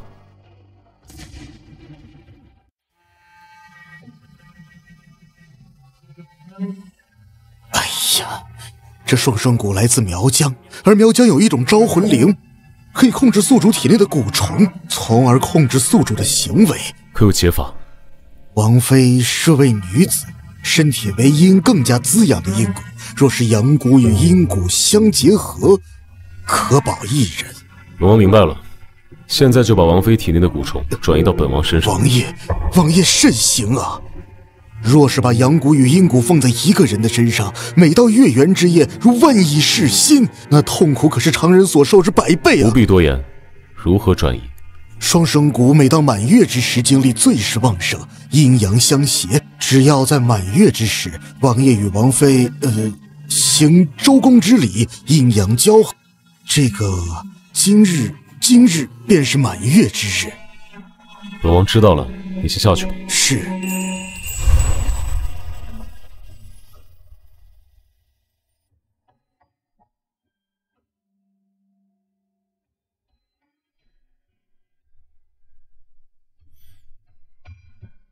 我是你的。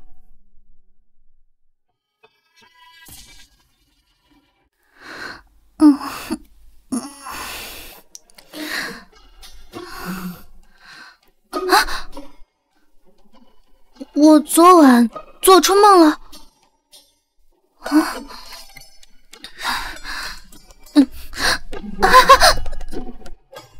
腿怎么这么软啊？明明是做梦，怎么感觉这么熟悉啊？王爷有命，王妃不得靠近。你算什么东西，敢拦我？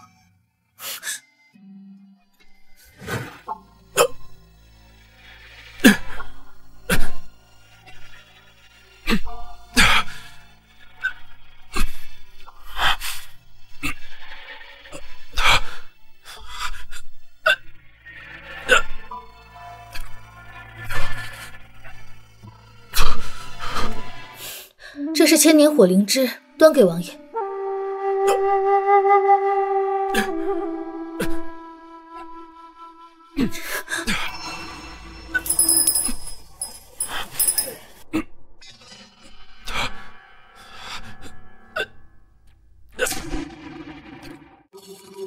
有国来袭，此次北朝与南燕共诛大夏，祝我北朝战士早日凯旋而归。早日凯旋而归。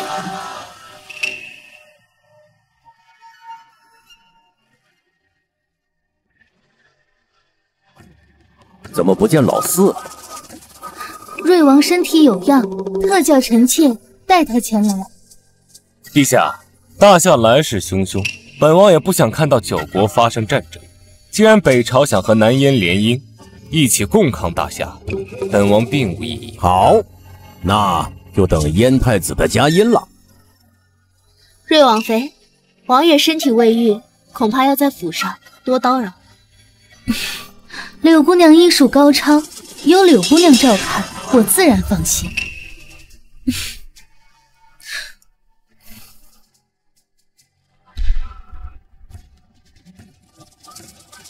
一会儿去乾宁宫等着。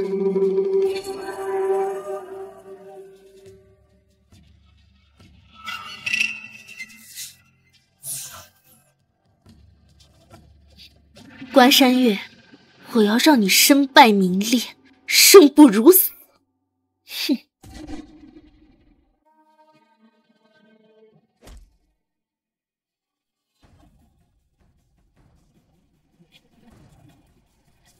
长公主，属下将她带来时十分小心，没有旁人看见。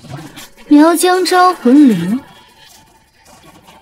怎物能控制蛊虫，让人丧失心智？听从摇铃者的安排，为何本宫身上的蛊毒已除？萧九渊，他到底怎么了？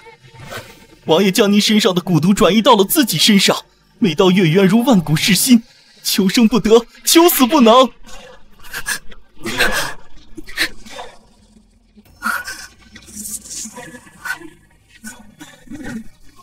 柳灵玉，你当初是这么好摆布的人吗？我夫君每痛1分，我必让你痛伤10000分。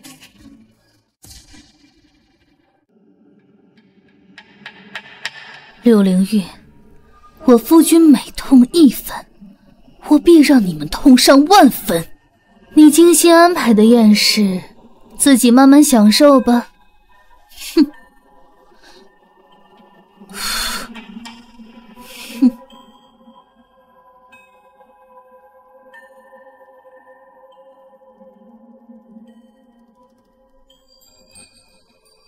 柳灵运倒是知道低调办事，把蜡烛都熄了。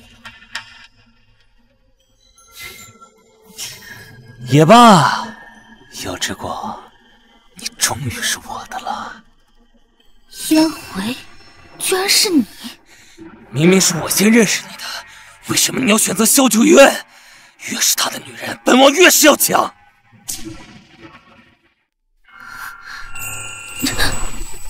别出声，跟我走。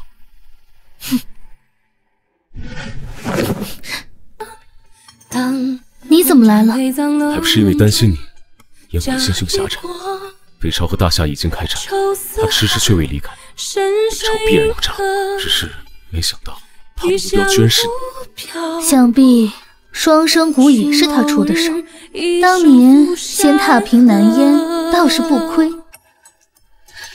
只可惜你的柳姑娘就这么被他糟蹋，夫君当真不心疼？伤你之人，哪怕是我血亲手，我也绝不放。机关权谋飘摇中，解读过这一生。萧九渊，这是我欠你的，从今以后我来护你。瑞王妃醉酒后，居然来到皇子住所，若是被禁军当作刺客，我如何向瑞王哥哥交代？姐姐到底是瑞王妃，总不会做出有伤风化的事。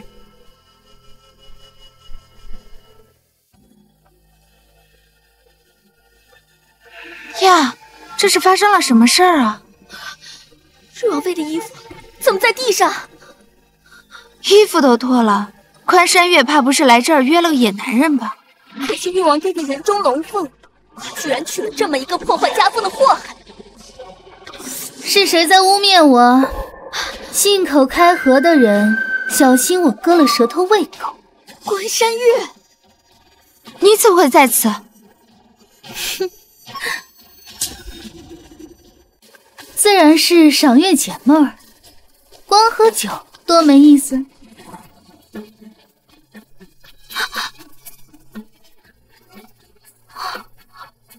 这是谁家如此大胆？瞧这衣裳精致华丽，不像普通姑娘。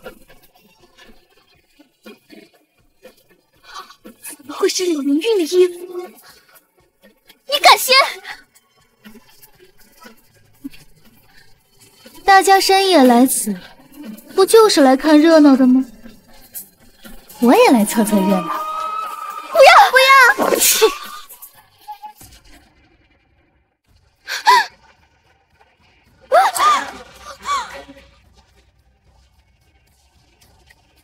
关山月，你这个贱人，是不是你干的？县主，这是哪里的话？柳灵运酒后失态，与我何干？说来倒是县主，素来和柳姑娘形影不离，怎会让歹人有可乘之机？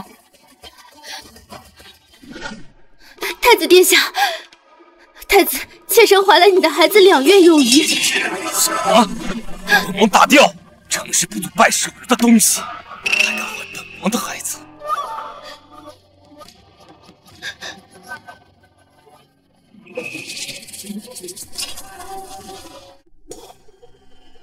王爷，我怎会与燕太子苟且？刘老当年为本王誓夺护驾，我念你是他唯一的孙女，才把你留在府中。你真是太令我失望了。关山月，定是那关山月陷害于我。证据确凿，你还要狡辩？谋害王妃，我本可以将你处死。念在刘老恩情，我饶你一命。臣妻，将柳姑娘送回扬州。王爷，王爷，早知如此，何必当初？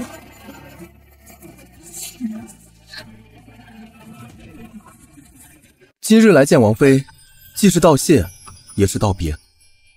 你要走？大夏来犯，本将义不容辞。你已经知晓我的身份，你不怕吗？大夏和北朝终有一战，你不担心大夏的子民吗？现在已经没有大夏长公主姚之光了，有的只是南城王妃关山月。这是你未婚妻的东西，我理应还给你。有谁不是少年热忱，孑然一身爱一个人。桑将军，齐哥哥，之前我救了一位贵人，这玉佩是那位贵人给我的。都说军中尊卑有序，这块玉佩你随身携带，必要时拿来打铁。王侯将相命于此乎？玉儿，等我玉满天下，立下战功，八抬大轿娶你为妻。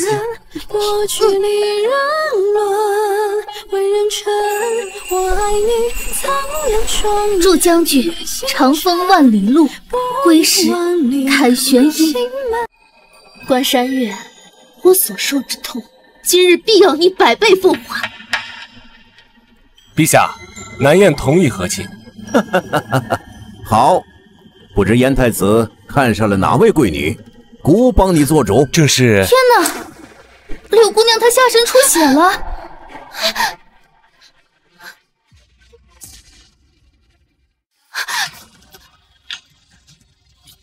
陛下，求您让太医为柳姑娘诊治。不要！臣女的意思是，臣女会医术，不能耽误晚宴。柳姑娘，医者难自医，胭脂不是中毒，若刺客混进宴席，伤及陛下，柳姑娘担待得起吗？既然是在宴席上出的事，那还是诊治的为好，免得传出去一些不利于皇家的流言。栾太医，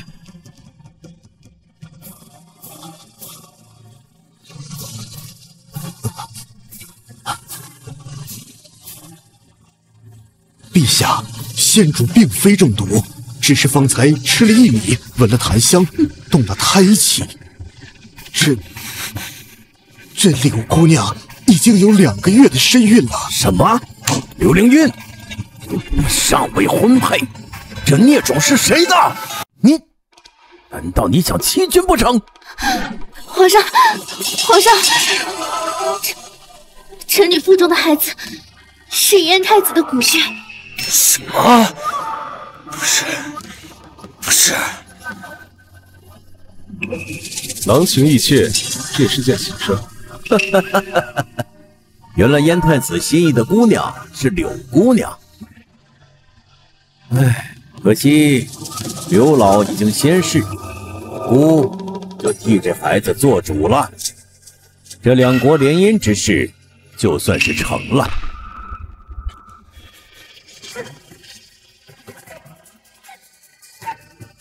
谢陛下成全。陛下，搞错了，这燕太子的心仪女子可是瑞王妃。什么？陛下千真万确，灵韵不过是被关山月这个贱人算计，才怀上燕太子的骨肉。好一个关山月，敢算计到姑的头上！如今燕太子已经对瑞王妃起了兴趣，现又生生中断了，会不会惹王爷不快啊？哼，现在北朝的江山都要不保了，老四还留着这个女子干什么？若是讨好了燕王子，说动南燕出兵，就算关山月嫁人了又如何？此事一定要给燕太子一个交代。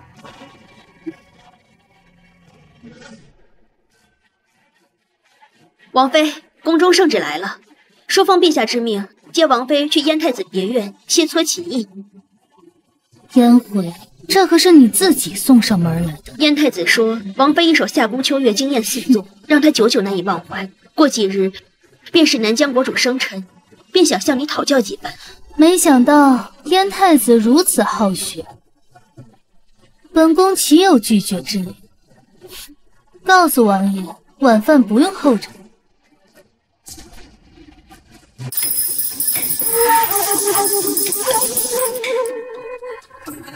初音，好久不见了。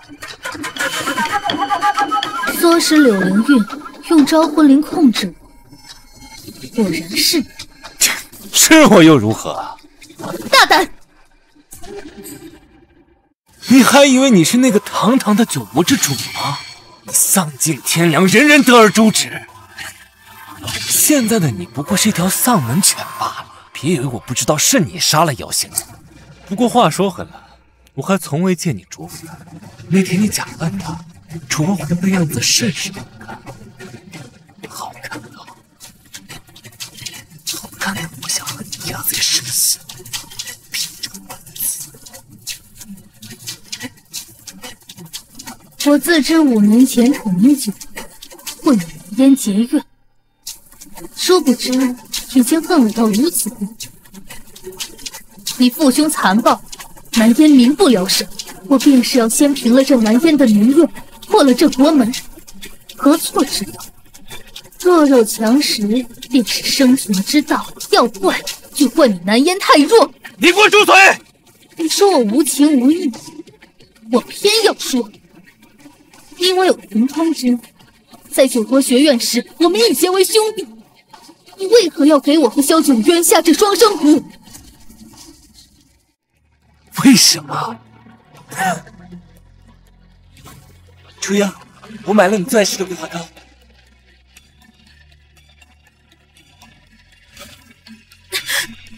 得不到它，萧九渊他也别想得到。得不到它，萧九渊他也别想得到。烟回，你现在就这点能耐了，当年就不敌大夏，现在你还想趁人之危吗？萧九渊他有什么好？他不过就是一个落魄皇子，你到底看上他什么？萧九渊比你好上千倍万倍，在九国学院的时候你就不如他，如今就算北朝我国，我也会帮他打回这天下。真的买的？是。我本来还想怜香惜玉，但是我改变了，双生骨性命相连，上他痛！我要让萧九渊生不如死。上次让你逃了，这次你绝对逃不了。是吗？本王的女人你也敢动？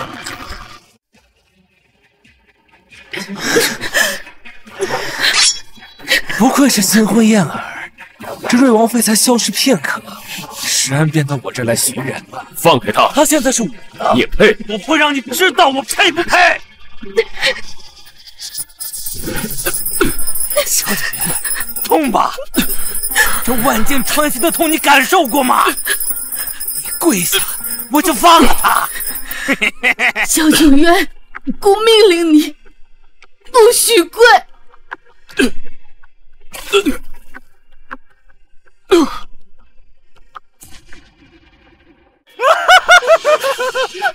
这就是你选的男人啊！不跪天不跪地的萧九渊对我下跪了。本王可以下跪，也可以受辱，但是本王绝不允许我的妻子受半分伤害。萧九渊，我不会再让你为我痛苦半分，永远也得不到我。不要，不要！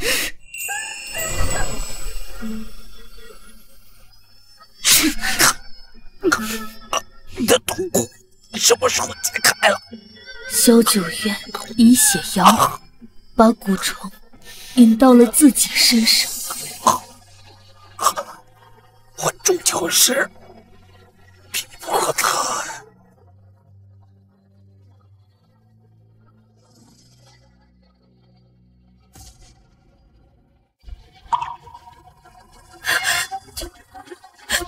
萧九渊，你不能死，我不要让你死。我怎么会死呢？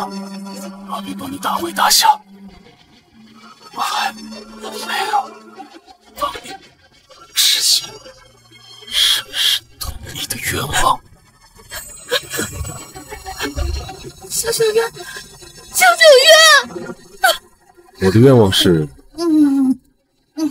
年年有今日，岁岁有今朝。还是石安兄有见解。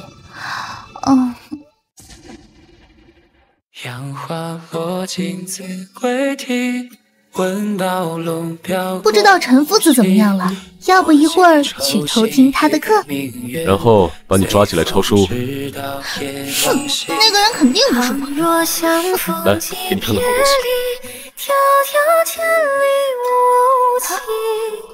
居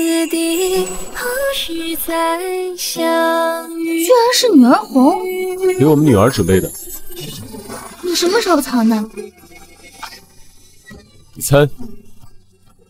山兄，该不会我们上学的时候你就藏了吧？你再猜。你真闷狐狸！